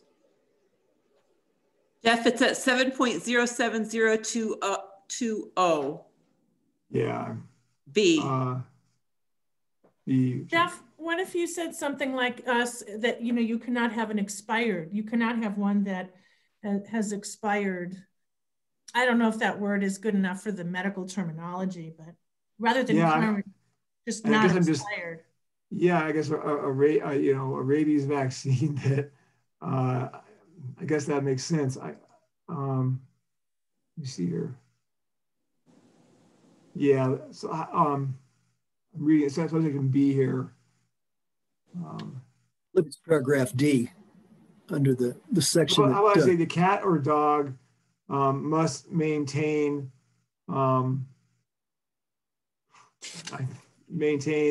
current rabies vaccination, as I guess as required by, I guess it would be generally accepted veterinary practices or something like that. Because then maybe in 4 years they can give 10-year rabies vaccines. I don't know. Would that be appropriate? Yeah, I like the same current. Or could we say as required by the Humane Society, because they're the ones that's by the El Paso County? We could do that. I guess my problem is does the Humane Society like require vaccines? They do, but they just say current. Right, but I mean, I guess I'm wondering, I don't think they actually have any like requirements, like they're a Humane Society, and so, right? I mean, I think that we want to have a current vaccine that has not expired. But it's my understanding that El Paso County requires a current rabies vaccine, and that is either every 1 or 3 years, and the Humane Society must adhere to that. So, I have 3 dogs, so I just know that just because my vet says so. So I have 3-year rabies vaccines for all of my dogs, but it's my understanding that you either get a 1-year or a 3-year rabies vaccine for dogs and cats. Jeff, why don't we just say it has to be in compliance with the county regulations? That's a lot better than the Humane Society. Yeah. I mean, that would. The Humane Society is responsible for licensing, and this is a licensing requirement. You have to show proof of a current rabies vaccine in accordance with veterinary practice in order to obtain a license with the Humane Society that licenses for Manitou Springs. Right. We deliberately didn't want to reference Humane Society in our code because if the names or something changed, then we'd have to go and change it again. But in this case, I'm open. I defer to the expert. I would probably just change that second sentence to say rabies vaccinations shall be kept current according to, maybe we could say El Paso County, I guess, according to El Paso County, or we could say according to generally accepted veterinary practices. And then it's in El Paso County. That'd be fine. In El Paso County, so that we're not doing a nationwide assessment. Right. So to go back over that, how should that sentence read and where would it be located? So it'll be in 7.07.020 subsection B. B, okay. Be the second sentence in that section. I would just say rabies inoculation shall be maintained for such animals according to generally accepted veterinary practices in El Paso County. Writing it down while I speak quickly. I'll second that. In a second. Okay. So do we have any further discussion then? Who made the motion? Who made the motion, Judy? Do we know who made the motion? We don't have a motion yet. Oh, okay. Well, okay. I'm sorry. I was pretending that Jeff made the motion. Okay, okay. I'm sorry. I'm sorry, Julie. I thought you were making the motion there. I'm sorry. No, I was seconding Jeff, but I can do it. Do we have to open up the public hearing first? Oh, I'm sorry. Excuse me. Since there was an applicant, I was out of sight, out of mind. My apologies. So you're correct. So this is a public hearing. I will open up the meeting for public comment on this topic. Anyone in the audience who wishes to speak to this, please raise your hand on the using the Zoom feature. Judy, did we have anyone contact you guys? Okay, I'm not surprised. It was not very controversial. Okay, it appears that there's no one wants to talk to this, no one in the audience. So I will close the public hearing, and I think we're back to where we were a minute ago. Mr. Parker, you were crafting the sentence. Yeah, it would say rabies inoculation shall be maintained for such animals according to generally accepted veterinary practices in El Paso County. And I can send over a revised version with that language for Judy to post. Okay. Thank you. Good, thank you. Okay. So do we have a motion? Councilor Wolf?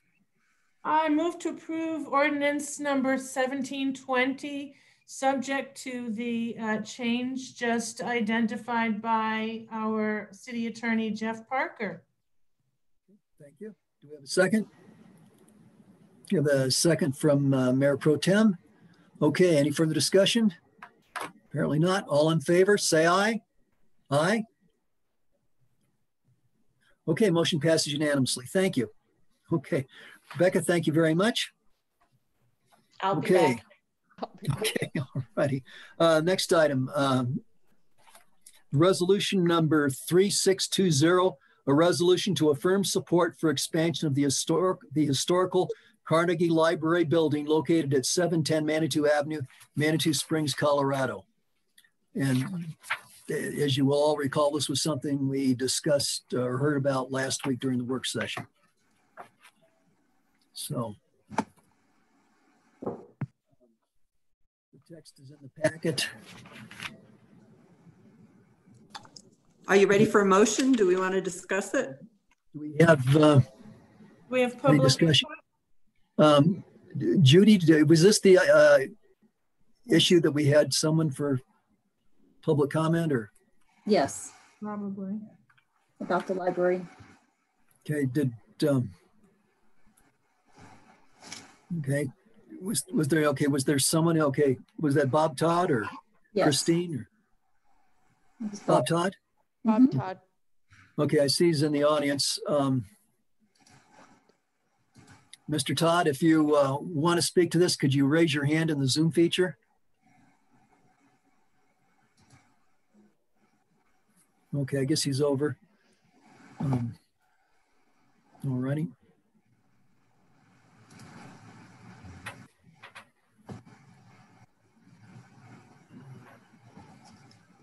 He's muted. Good.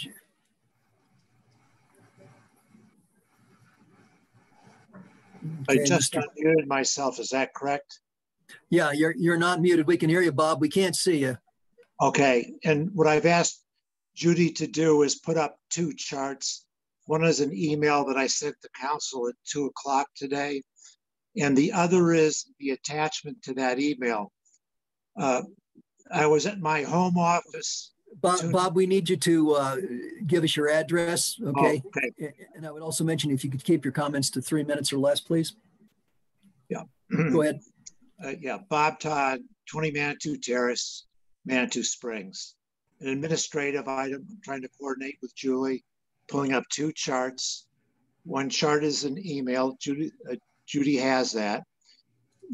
And all council members received that at 2 o'clock today. So I think some of you have responded to that email. And then secondly, pulling up this red line, which Judy, I'm now looking at it. It looks like you were able to open that on a PC and show the actual red line. Thank you. Unfortunately, council members who looked at this with their iPad, I don't believe you had an app that allowed you to see the actual red line. So you now have it on your screen. So I'm going to go over to the summary email that introduces this. This email was put together after an hour meeting this morning with Christine and Rob Dannon. And the reason why you see a red line is the following. In 2016, which would have been Nicole Nicoletti's council, was the final time the council looked at the Thorpe draft architectural plans. The direction that was given to Mr.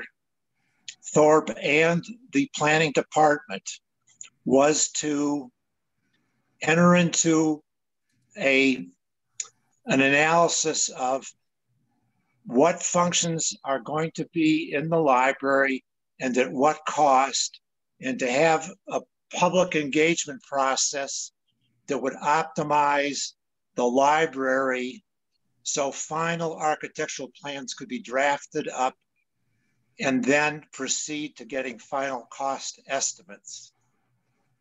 What happened was Mr. Thorpe was given $50,000 to do that.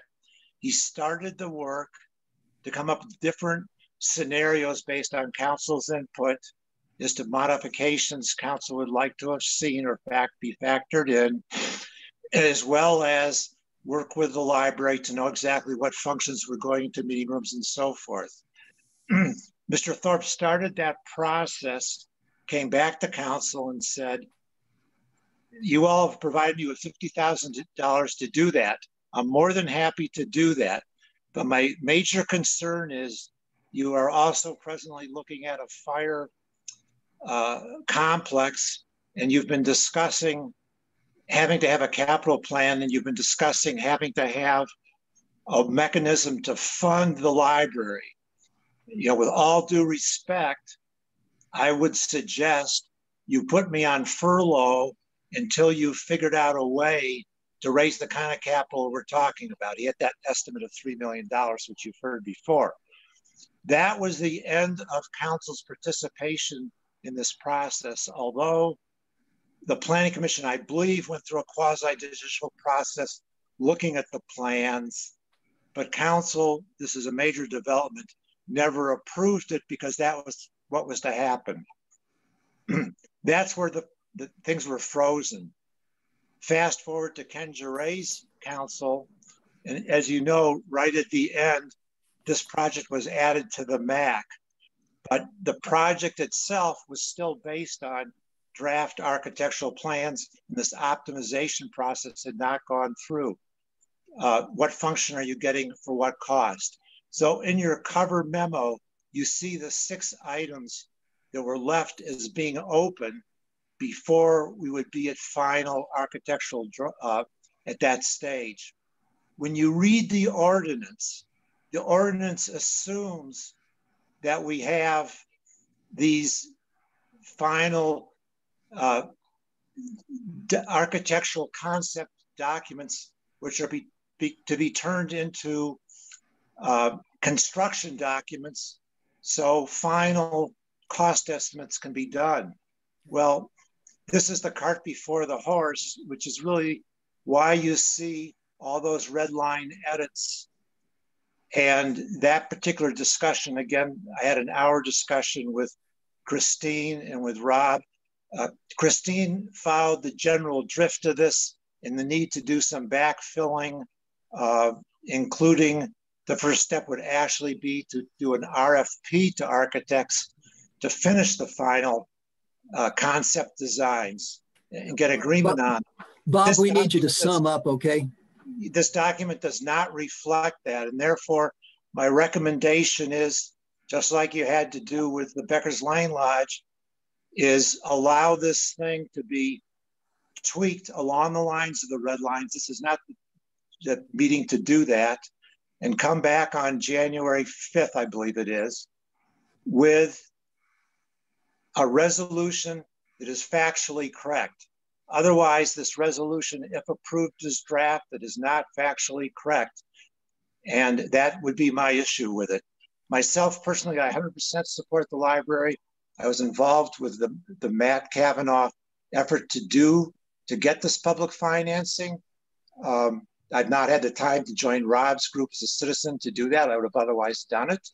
But I need to step in with this historical background that I think Susan and Nancy can vouch for it, as well as all the council members on Ken Jaray's council. That's the end of my comments. Great.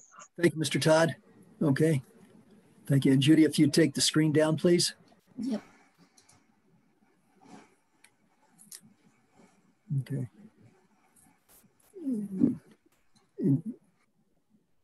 Judy, I don't know if anyone else had expressed an interest in speaking to this. I see Christine is here.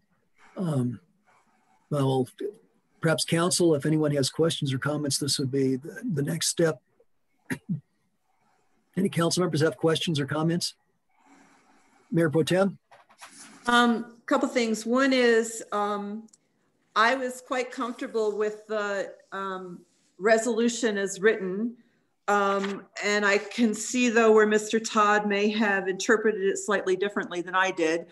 I interpreted it that the RFP was for the final design, and that could be that the Thorpe design was the beginning, and the concept, not the Thorpe design, but the Thorpe concept really, and that a final design would be done from that concept. So I again think that the resolution that we had as a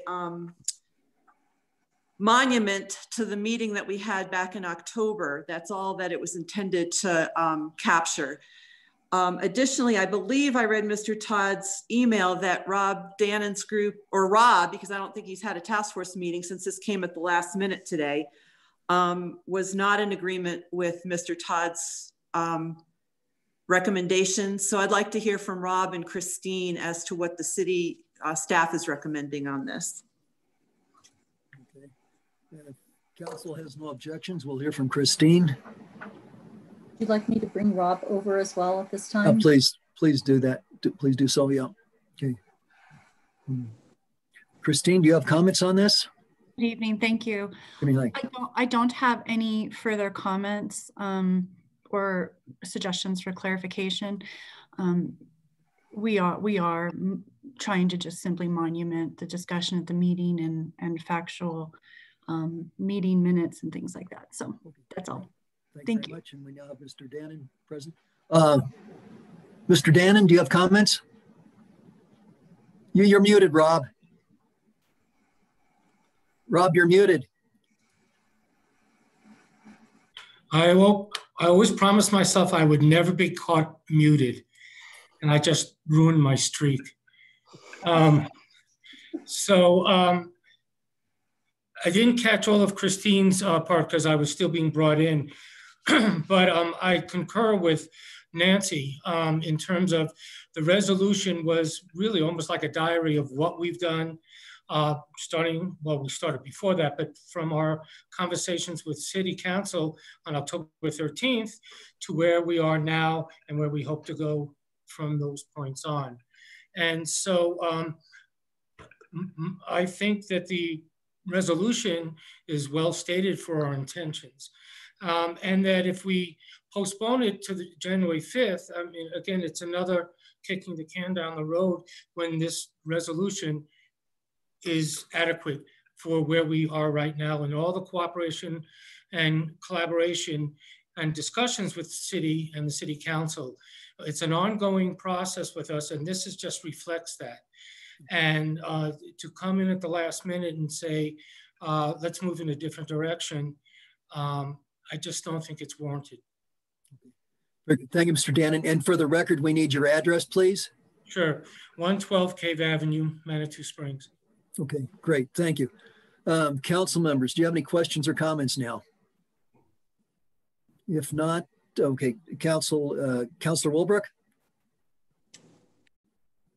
Thanks, Mayor. And I saw that Julie Wolf had her hand up too. Oh, okay, well. We're going before we do that. I would like to postpone this and maybe do a little bit of consideration of some of the edits that Mr. Todd proposed.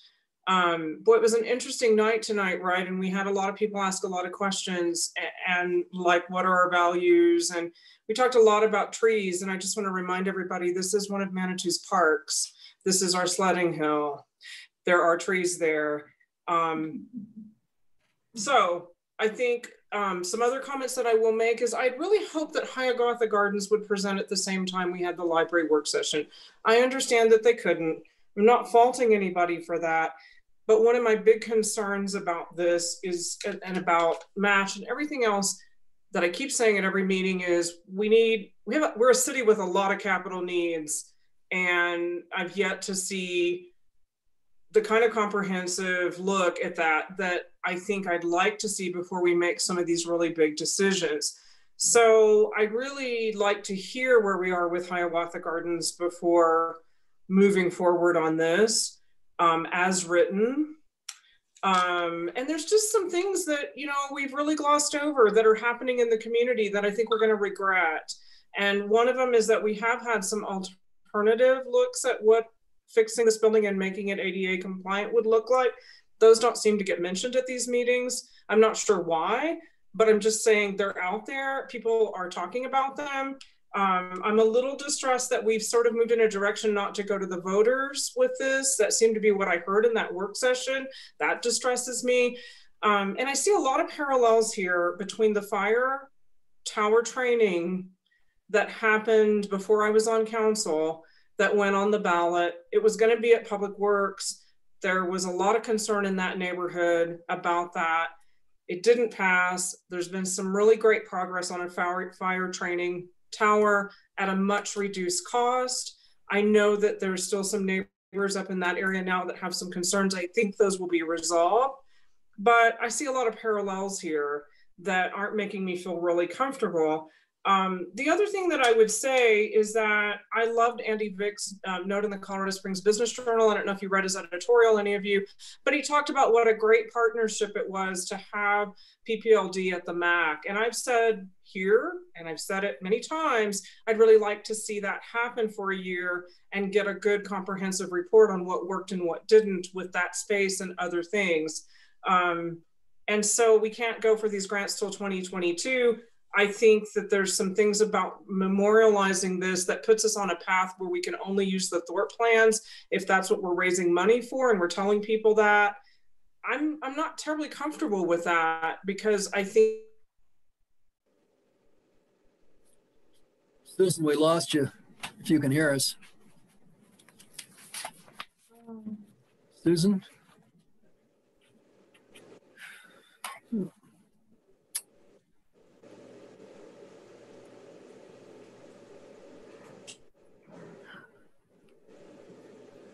Judy, can you tell us anything? It looks like she may have to log out and come back. You're seeing the same thing I'm seeing. She's still on there, but somehow we lost her. Okay. Well, if it's all right, Councillor Wolf had her hand up next, I believe. So, and then we'll go to Councillor Chandler. Councillor Wolf. Oh, thank you. I just wanted to comment that if you look at section 1 of the resolution, once you get past all those whereases, it just says that we're moving forward with an RFP for final design and construction costs. My understanding of Bob Todd's presentation was that this only provides for construction costs. And how can you know what the construction costs are if you don't know what the design is? But that it says right there, final design. So I don't know that that would address all of his concerns, but it already says that. And in response to Susan's comments, which I have shared those same concerns, I thought, wow, I've heard and seen some alternative drawings for the library other than the Thorpe sketch. And here we are, first reading, adopting Thorpe. And I thought, well, all right, you know.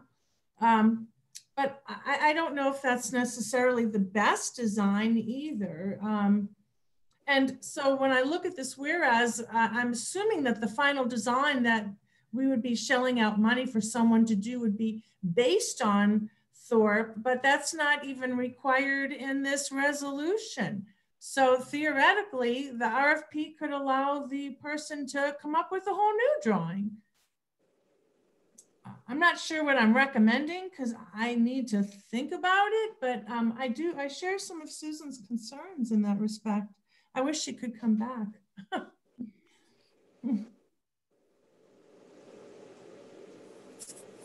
Oh, may I ask Christine, since we're waiting, may I ask a question of Christine, Mayor, in that respect? Yeah, go ahead. And then we'll hear from Councillor Chandler. Okay, so Christine, when you were looking at this business here where it says that we're gonna hire someone, put out an RFP for a final design, were you envisioning that the final design would be based on the preliminary design that was done by Mr. Thorpe? There's inspiration there and there's a process. There's a lot of public input.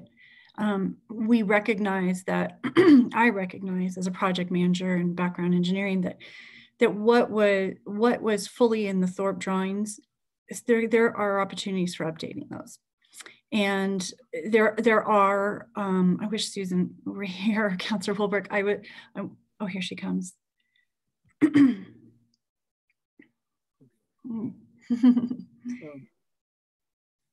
Susan, you're muted.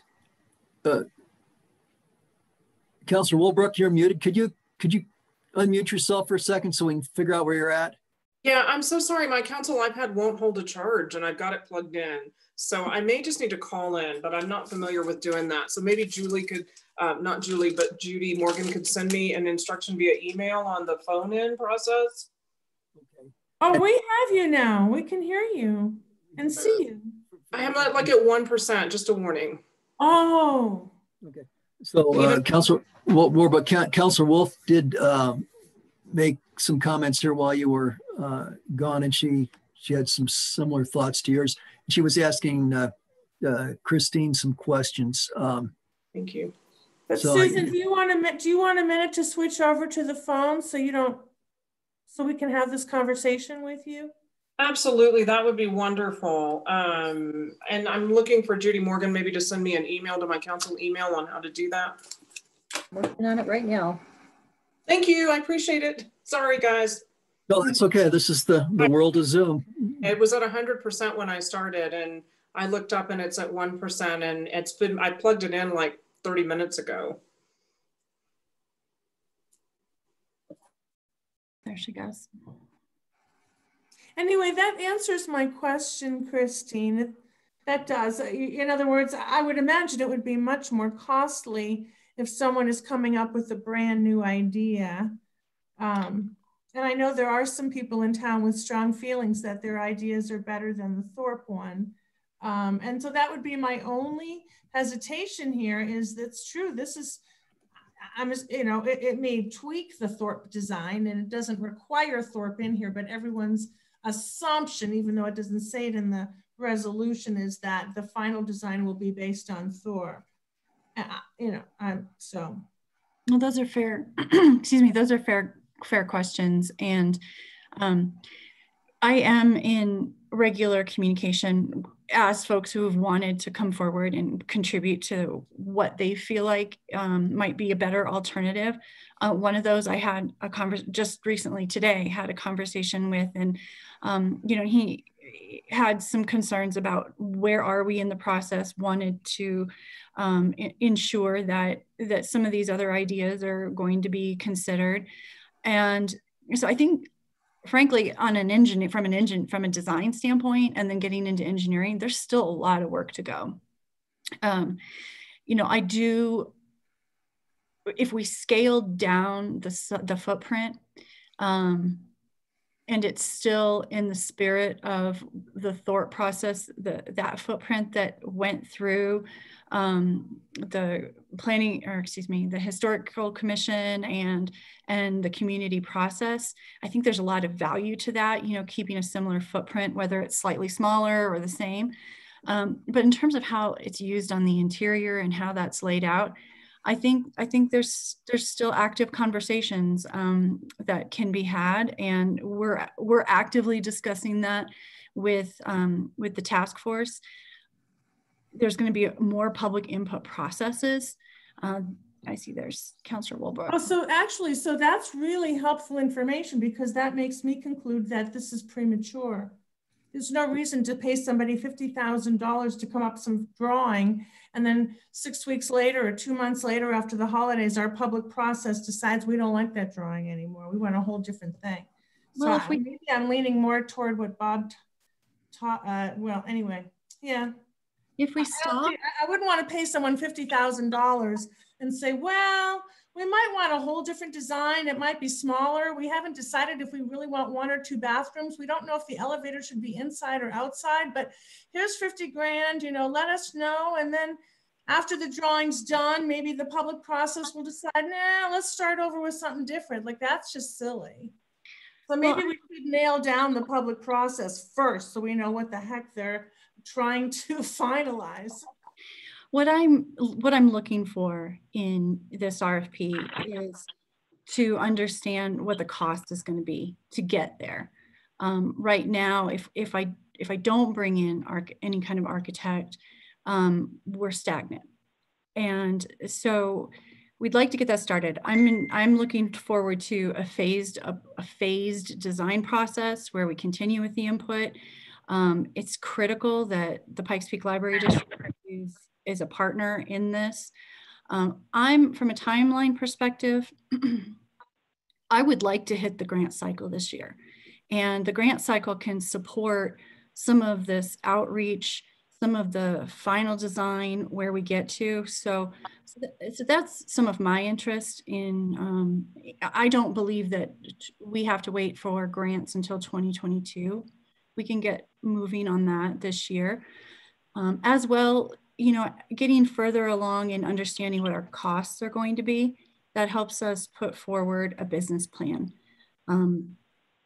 But how can you have the cost if you don't know how many elevators you want, or how many bathrooms you want, or if it's going to be, you know, twice as big as it is now, or just 30% larger? So to me, I appreciate everything you're saying, but you don't get caught, you know, that's like, you don't get costs on something that hasn't been designed yet. So, I mean, and you don't design something and pay a designer to design something if you're still having community input on what we want. So that's the problem I'm having. Okay. I appreciate your answers. I mean, I understand what you're saying, and I agree, you need costs, but okay. I think it's premature if you don't know what you're estimating. All right, thank you. Councillor Chandler had her hand up, and then Denise. I also want to see if Susan can hear us. Susan Wilbrook, can you hear us? Can we hear you? I can hear you. Okay. I can hear you. We can hear you. Okay, so you're back in the meeting. Okay, great. Okay, so thank you. Councillor Chandler, please. You're muted, Judith. Did Councillor Wilbrook have a comment to make? Because she would precede me, or was she just muted? No, thank you. So I can't hear her. We're just trying to see if we could talk to her, and we were, but no, I'm not sure. Chandler, you take the floor. Okay, thank you. I think we can all agree that the Carnegie Library is such an iconic building, and that we would love to preserve it as a library and work with the PPLD to reinstate library services at the Carnegie Library at some point. You know, what a difference a year makes, right? Especially this year. And while I looked at the Thorpe drawings and conceptual ideas about the library, we're moving into 2021, and I think it is reasonable to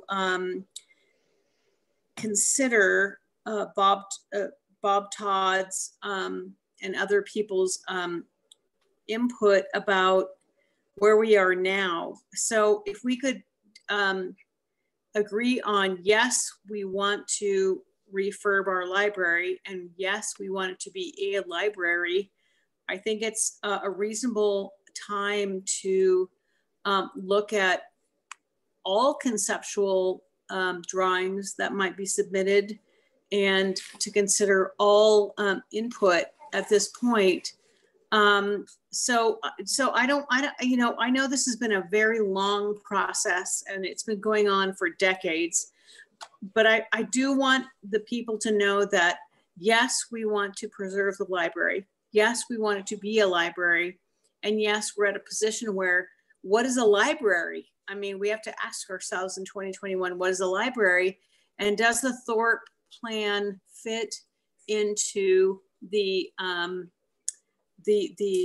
long-term conceptual idea of what we want to have to be a library? And I'm not saying that the Thorpe plan is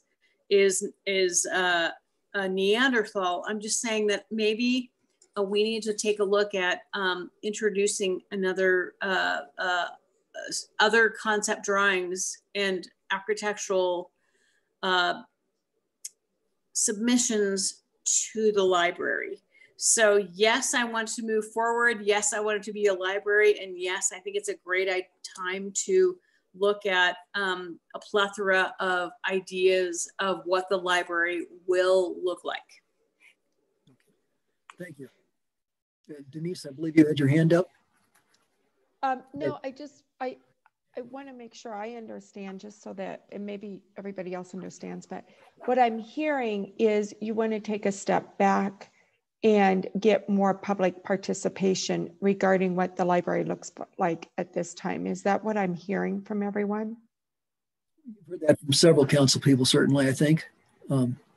Because I believe, and I don't know when this group first started presenting, but I think they were going down the path saying, yes, we want to go with that Thorpe. And then that's the direction that you gave them a couple of months ago, maybe 3 months ago, that you said, yes, this is the way we're going. And then I'm hearing tonight you want to take a moment, some are wanting to say, let's take a moment and let's get more public input.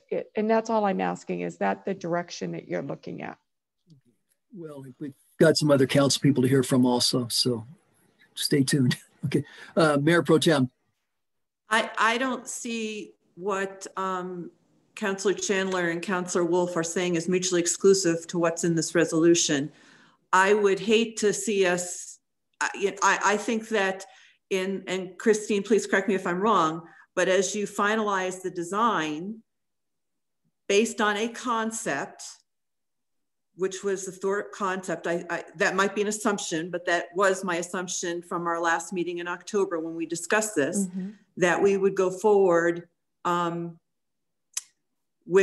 get that final design, which was not finalized in Thorpe by any stretch of the imagination, and get the cost estimate so that we could keep this train on the tracks, as opposed to stopping the train or putting it on a whole different track again. I just see us keep going backwards on this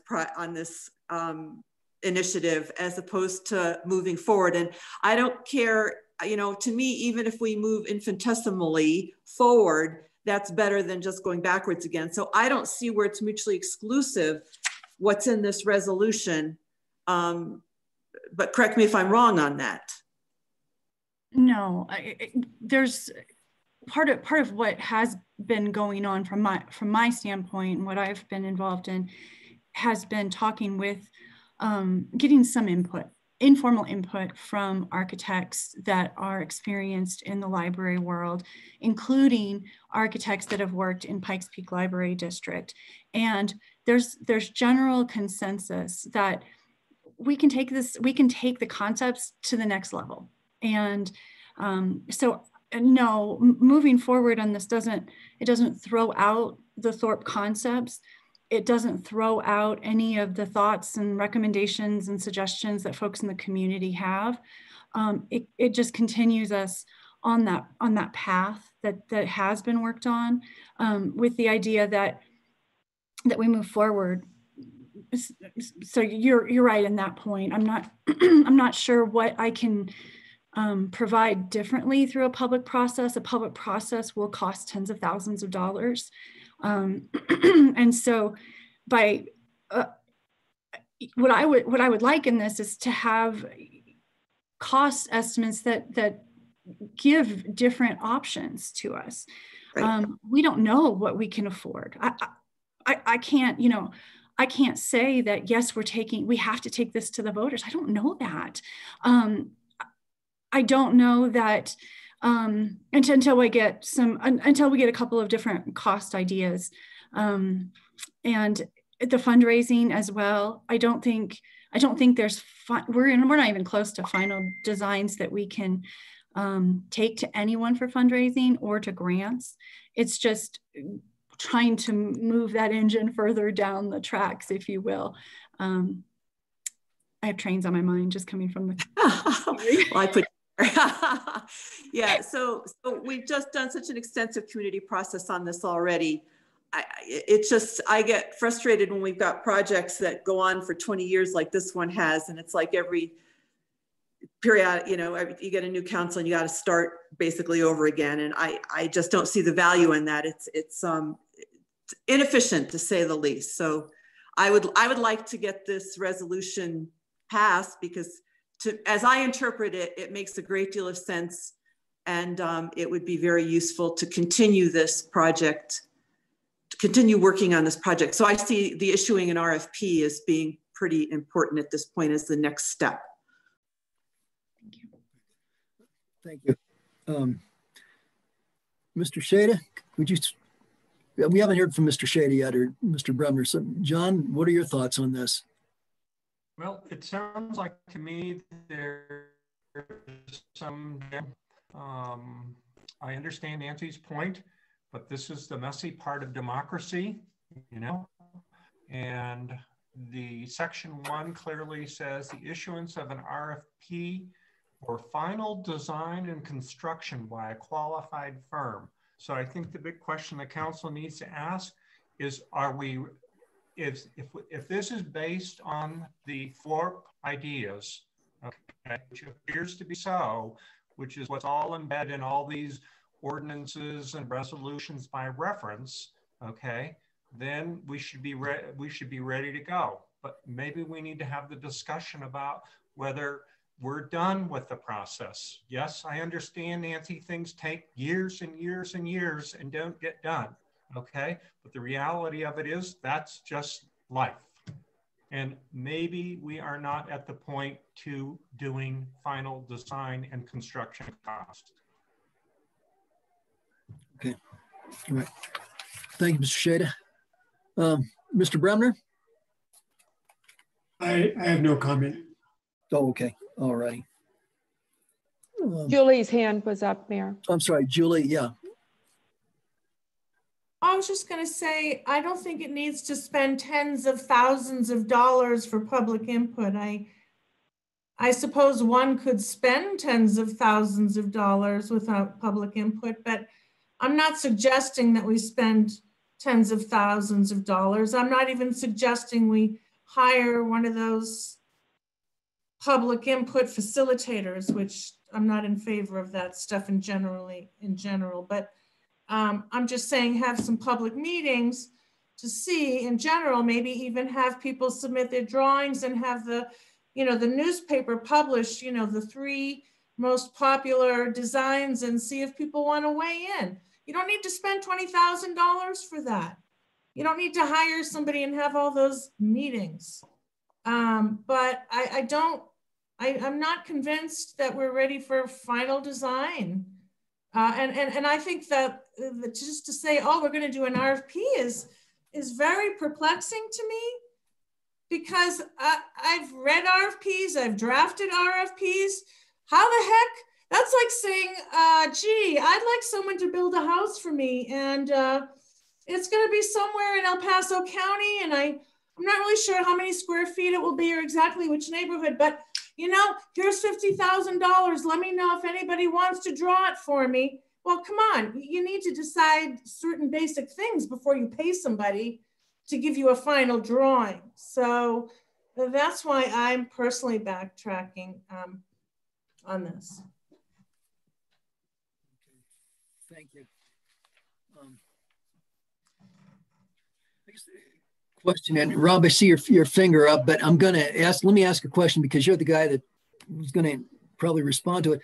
If we were to take the resolution as you proposed it last week, and if we just struck the part about asking for an RFP at this point, I'm wondering how much that would that handicap you a lot? I mean, that would still give us a little wiggle room to play with some of these other ideas, but it might give your group most of what you need so you can go out and continue your work. I mean, until we have $2.5 million figured out, it's kind of in a sense, it's academic. On the other hand, I also see you have to have plans to get a cost to. So Rob, if you'd make your comment, and also if you could address my question, please. Sure. Having a resolution passed tonight, as Nancy was saying, does keep us moving forward. We are on a momentum, progressive momentum, and by diverting, like all the years past, we are just now at a standstill. And we have a narrow window of time to get this done. And we need to start making progress. And rather than being sidetracked, it's not to say that the councilors' thoughts on this and perspective is not to be considered. It's just that in the consideration, we need to continue to move forward.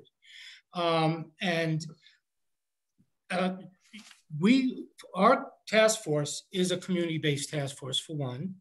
It's grassroots, and we have a task force and a list of at least 50 people who have shown interest in the work that we're doing. We keep them updated monthly, and some of them share with us their thoughts.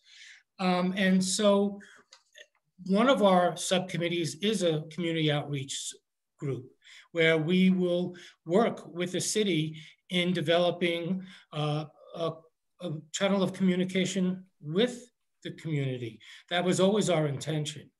But to going back to your question, Mr. Mayor, the first step was we need a resolution so we can continue in the progress that we're making, that you approved back in October, that we move in this direction, which we have. And we brought that back to you on the 8th of December. And from there, we've been moving forward in that same direction. And so it's confusing, it's frustrating that yet we're being sidelined again. And when I say we, I'm talking about the we of 20 years of involvement in this process. So that's how I feel. I would then turn it over to Christine to better address the notion of deleting section 1 and trying to approve the remainder of the resolution. Okay. Thank you, Mr. Danig. Christine, I think you've already kind of spoken to that, but if you'd like to add on to it. Sure. The RFP is trying to it's not just a, I appreciate your example, Councilor Wolf, that I have a house somewhere in El Paso County. I'm not going to be asking for those final construction costs until a design is settled on. And the design is going to be considered, those architects, whoever that firm is going to receive what was put together as a part of the Thorpe process. Input from Pikes Peak Library District architects, as well as I've only received one other set of proposed drawings.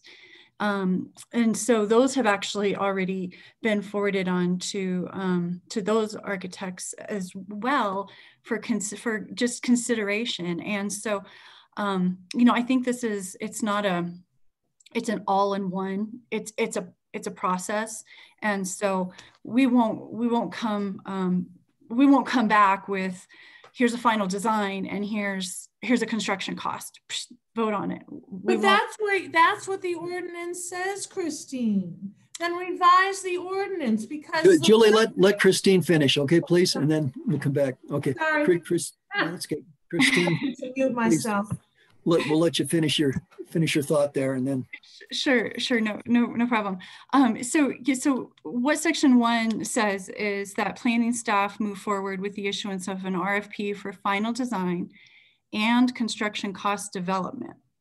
It doesn't have to happen all in one step. That's not like when I'm working on a major project. There are a lot of designs that go into what the final looks like and a lot of inputs.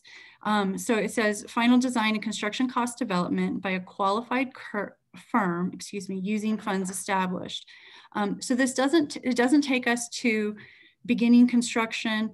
It doesn't go into what the, half dozen to a dozen steps are to get us to final design, and then from approval of final design to that construction cost development.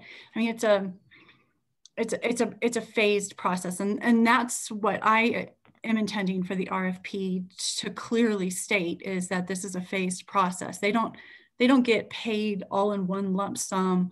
It's done by task, and there are multiple tasks in this anticipated RFP to get at some of these exact concerns. Thank you. Mayor Pro Tem had her hand up next, I believe.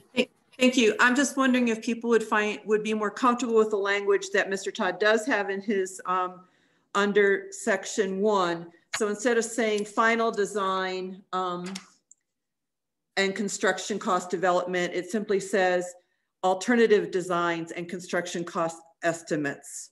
So take out that final and just say alternatives.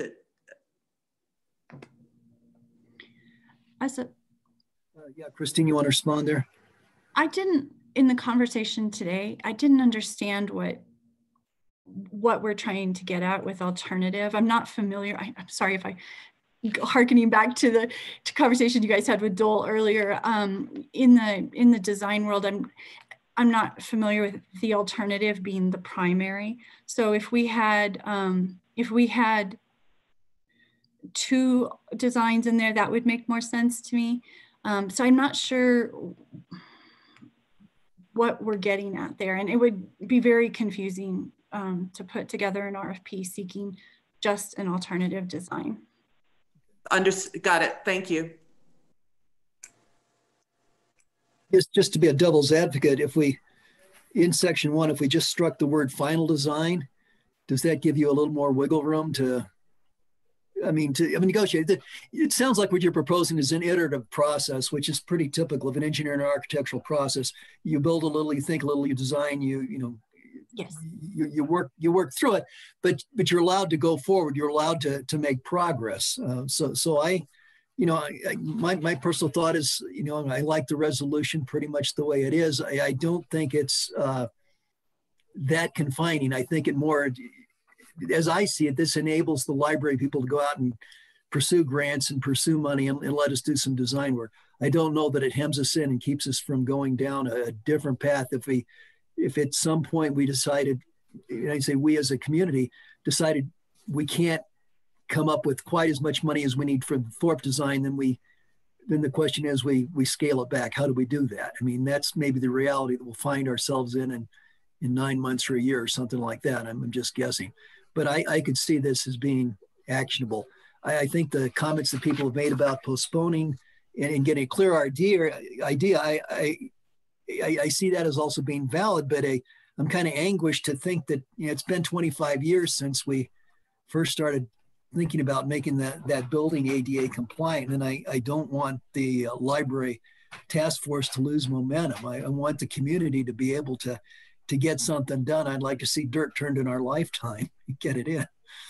That's my 2 cents. Councilor Wolf, I think you have perhaps had your hand up. Okay, all right.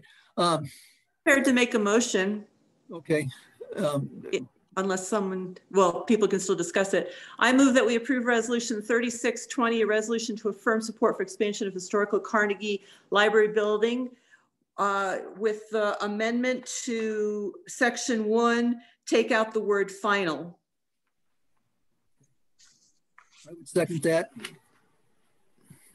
Okay. I'll second. Okay, Councilor Chandler, seconds. Okay, so we have a motion second. Any further discussion? The motion then is to accept the resolution as presented with the one correction under section 1. We would strike the word final out of that first sentence. Okay. Councilor Wolf. We have to make sure Susan can vote. Okay. Yeah, we'll just quick. Hey, Julie, I'm here on the phone. Can you guys hear me? Yeah, we can hear you. So that's fine. Perfect. Thank you, Julie. Okay. Okay. Any further discussion? Okay. Well, then let's go ahead and vote. All in favor of the motion, say aye. Raise your hand. 2, 3. We have 5 in favor. All opposed, say nay. Raise your hand, Julie. And then Susan, how do you say? Nay. Nay. Okay. Nay. So we have Resolution passes 5-2 with that one correction. Okay, thanks everybody. This is, democracy is a slow process. We work through it, so thank you very much. And thank you.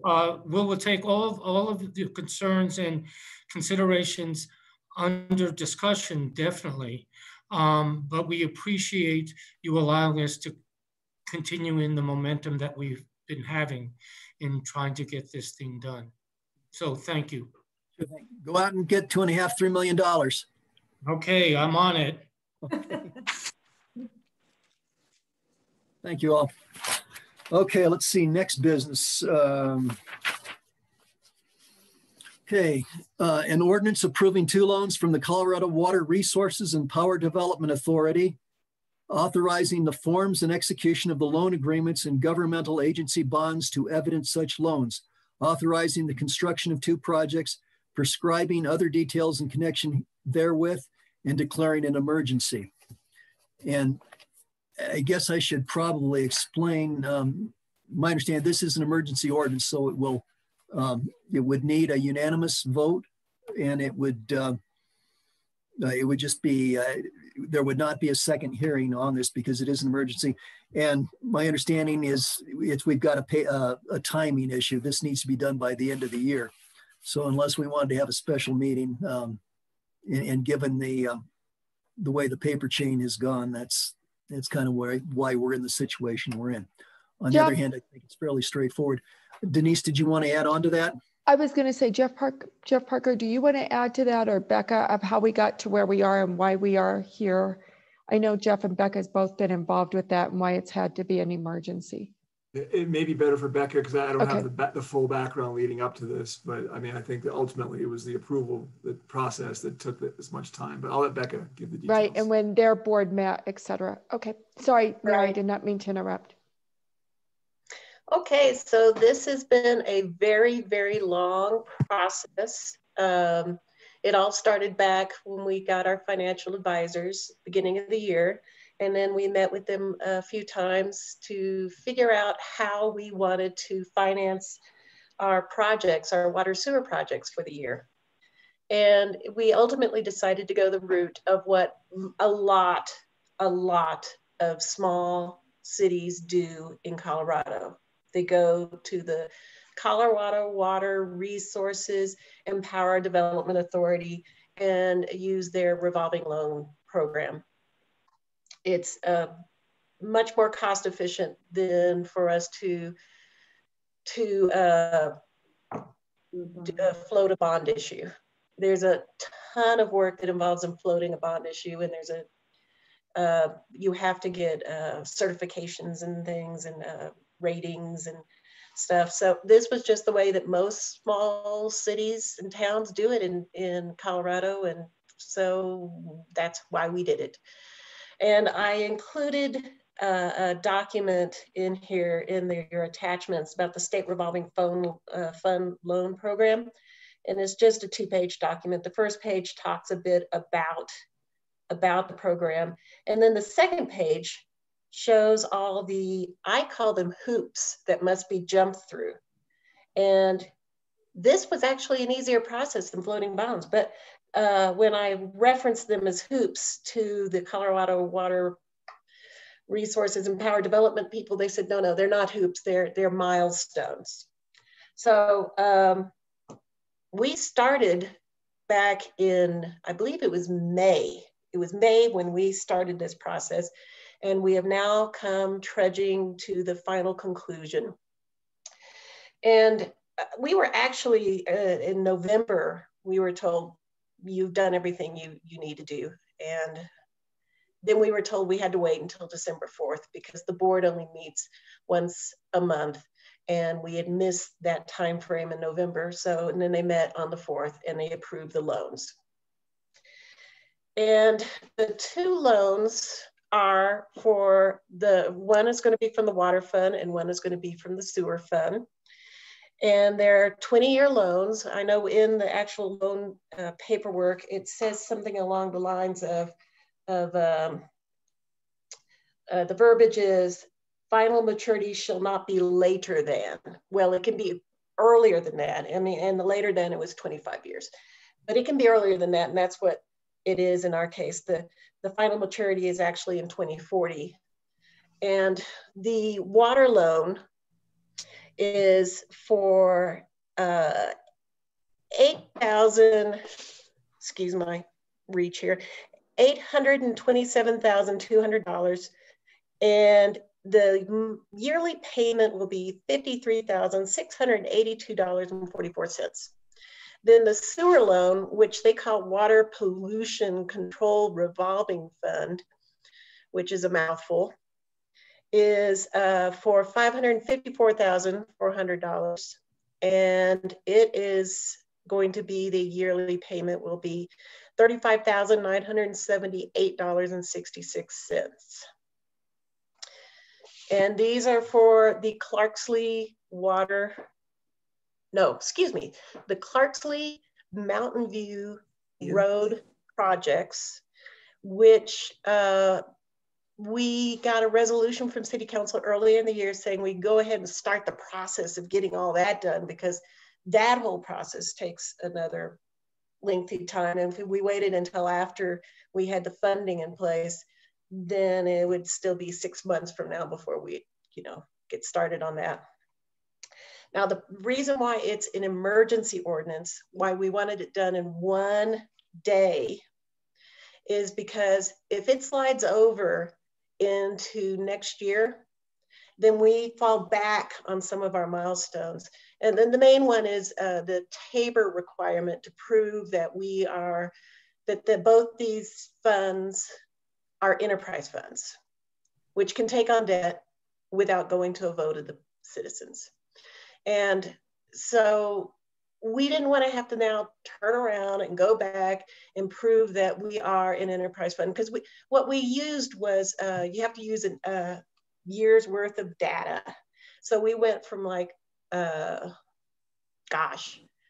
guess May of 2019 to November of 2020. We use that data. And if we slide over into 2021, then we've got to turn around and we got to use from January of 2020 to December of 2020 if we've gone over into a new year. So the whole point is to try not to have to jump back through hoops that we've already jumped through. And that's why we want to do this. And City Council has already approved the projects. And if you decide not to approve the loans, what we would then have to turn around and do is use up a ton of the fund balance in these two funds to pay for these projects. And let me tell you, there is enough in those fund balances to pay for it, but then they would be really shrunk down. And we don't want to shrink those enterprise fund balances down lower than necessary. This is not that wasn't the plan. The plan was to get loans on these. And so that's what we're doing now. Any questions? Yes. Julie, Councilor Wolf. Thank you. Thank you, Becca. I'm just, for my own education, and thank you for working on all of this. Or maybe this is a Jeff Parker question. Can we just do this anytime we want to call something an emergency, then we can just do it? Or what is the criteria for Manitou to circumvent the normal process and declare an emergency? Is there any guidelines, and are we within those guidelines? Yeah, I'd like to let Jeff do this. Okay, yeah, there's no set guidelines. It's generally a legislative determination by City Council. It's given deference. Your determination what's an emergency, what's not, is given deference by the courts. Ultimately, it can't be a sham. It can't be something that is basically shown to be intended to circumvent the standard regular ordinance readings. But a lot of things can be an emergency, and economic issues can be an emergency as well, including losing out on good loan rates, et cetera. So, okay. Yeah. Thank you very much. You're welcome. Mayor Pro Tem? Yeah, I would like to just speak about the project and the importance of the project. It's I've been in that neighborhood. It is in my ward. It's the #1 capital improvement project for water and sewer. We have had lots of payouts, insurance payouts, as a result of people's basements and so on constantly being flooded with sewage. I've seen it. It's horrible. It was a mistake that the city made in installing this many years ago, and it absolutely needs to be corrected. So, you know, and I know we've been working on this, and the staff has been working on it. However, we did raise, last year in the last council, we did raise the water rates in order to be able to do things like this. So I would just really encourage us to move forward on this, and I'd be prepared to make a motion, but I don't want to do that until I feel pretty good about that we're going to get a unanimous vote on it. So I'd like any discussion, any concerns that people might have first. Councilor Chandler, please. So I guess my first question is this a typical situation? Do we have any precedent for this happening before as an emergency? Or is this not typical that we, so, and I address this to Jeff Parker. I guess my concern is this is an emergency and we need a unanimous vote and it's an important thing, but is there precedent? I can't recall if the city has had an emergency ordinance adopted for a financial reason. I can say that other clients of our firm have made similar findings in the past, that losing out on good rates, losing out on loans that you may not get in the future is an emergency. What I usually don't like to declare an emergency is something that could have been avoided if people had basically done things properly. My understanding in this case is that this really wasn't any delay on the city's part. It was just a function of when the funds became available and when things got reviewed. So I can say that I'm relatively comfortable this is meets the criteria for an emergency, provided that you all agree, because your decision is given deference. Thank you. You're welcome.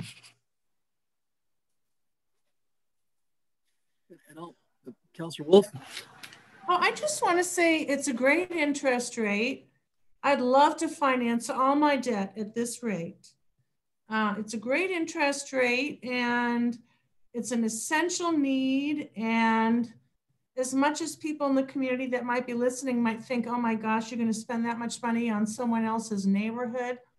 The truth is, and I think it was mentioned, it's expensive for the city to keep paying our own staff to constantly repair things that break, and you just have to go piecemeal rather than getting the job done right. So I'm comfortable with this, and I think, thank goodness there's such a great low interest rate that we can, I assume it's a fixed rate loan was my understanding.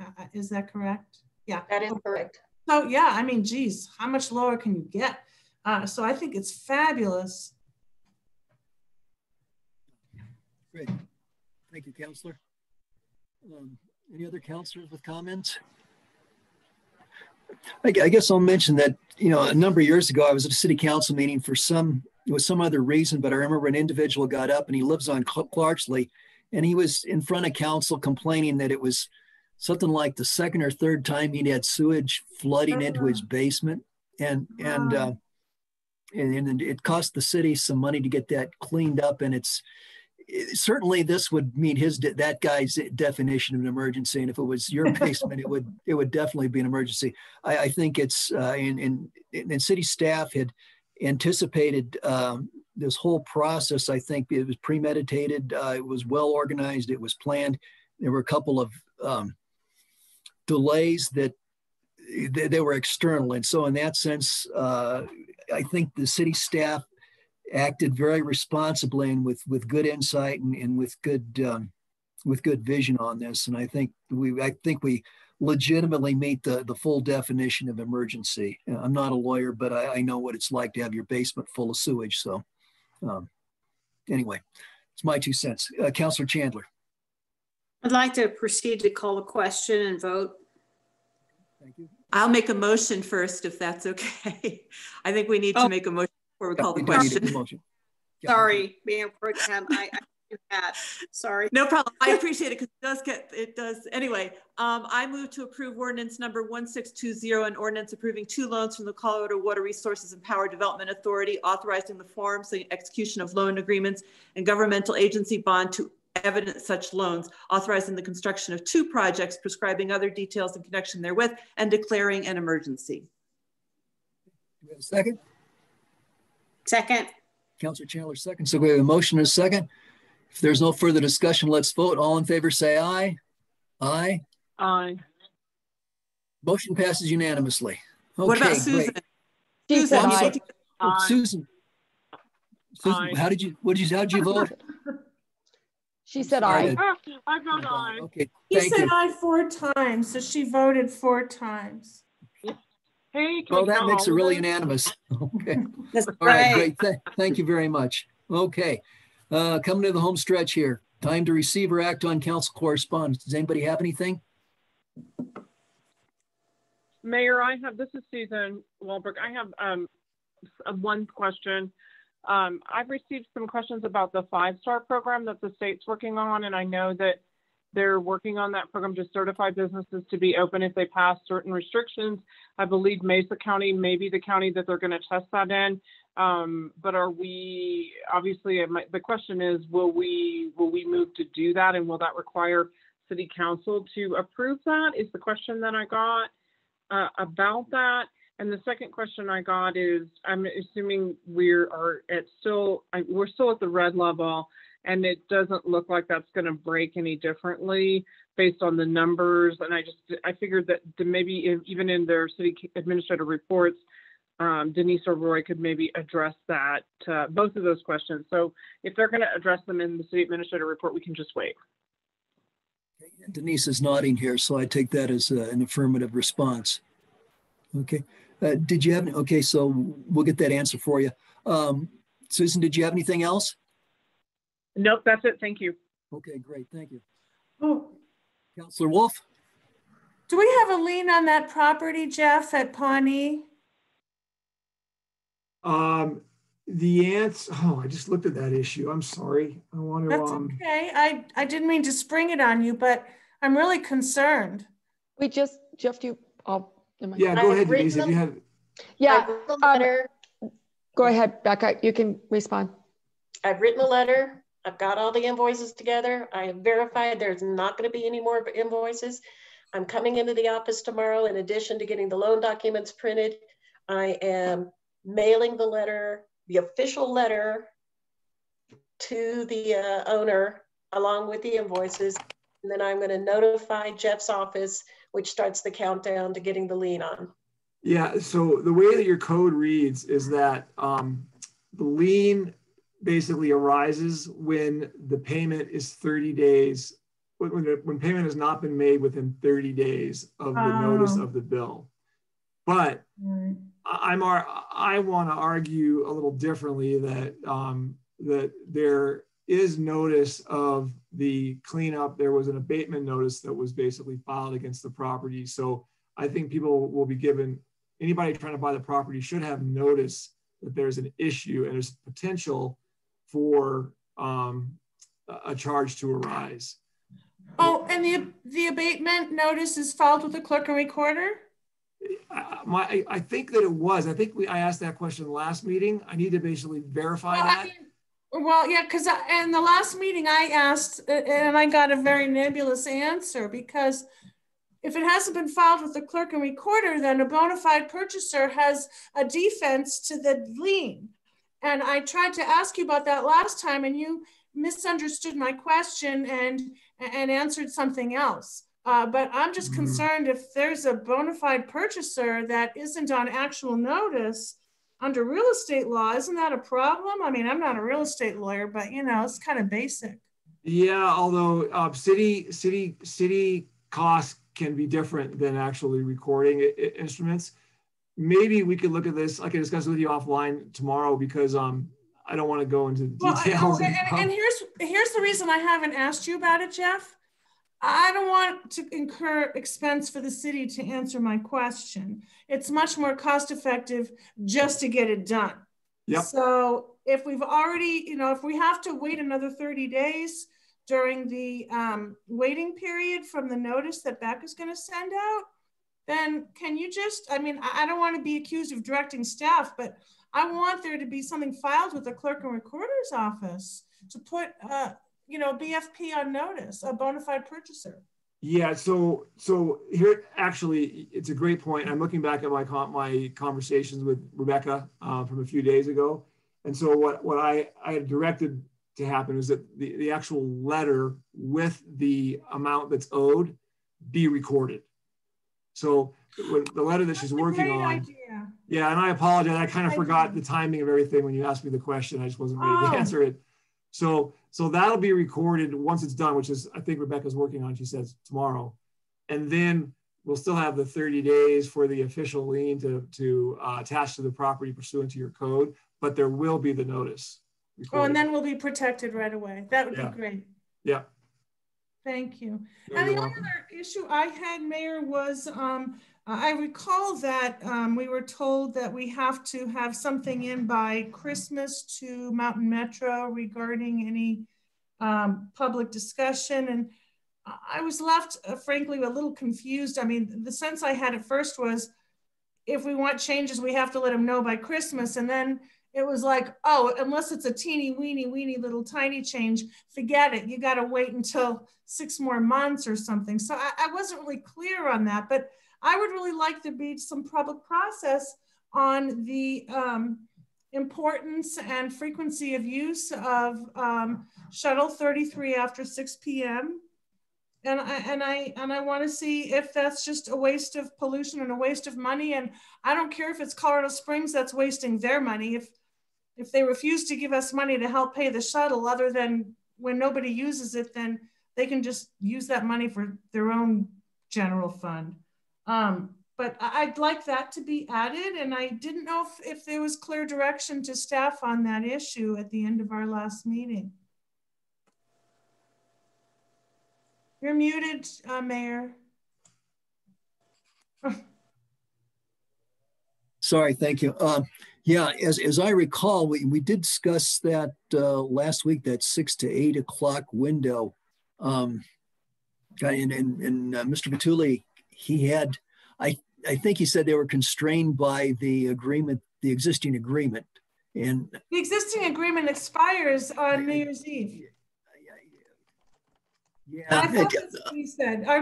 We're looking, our 5-year contract ends the end of December, and there's some kind of mandatory public process that happens in January. And I'm not clear about that either, but I do remember if we wanted changes, we had to bring it up to them by, at first he said December, and then Denise wisely asked, can you be more precise?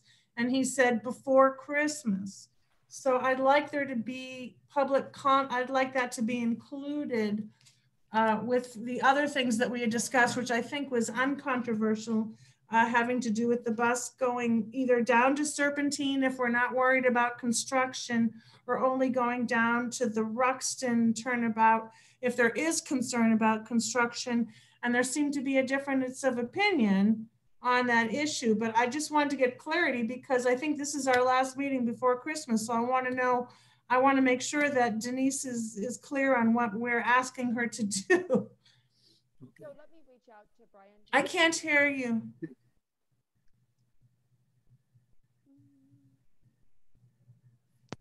Can you hear me now? Barely. Can you hear me now? That's a little better, yeah. I'll try to scream again. Sorry.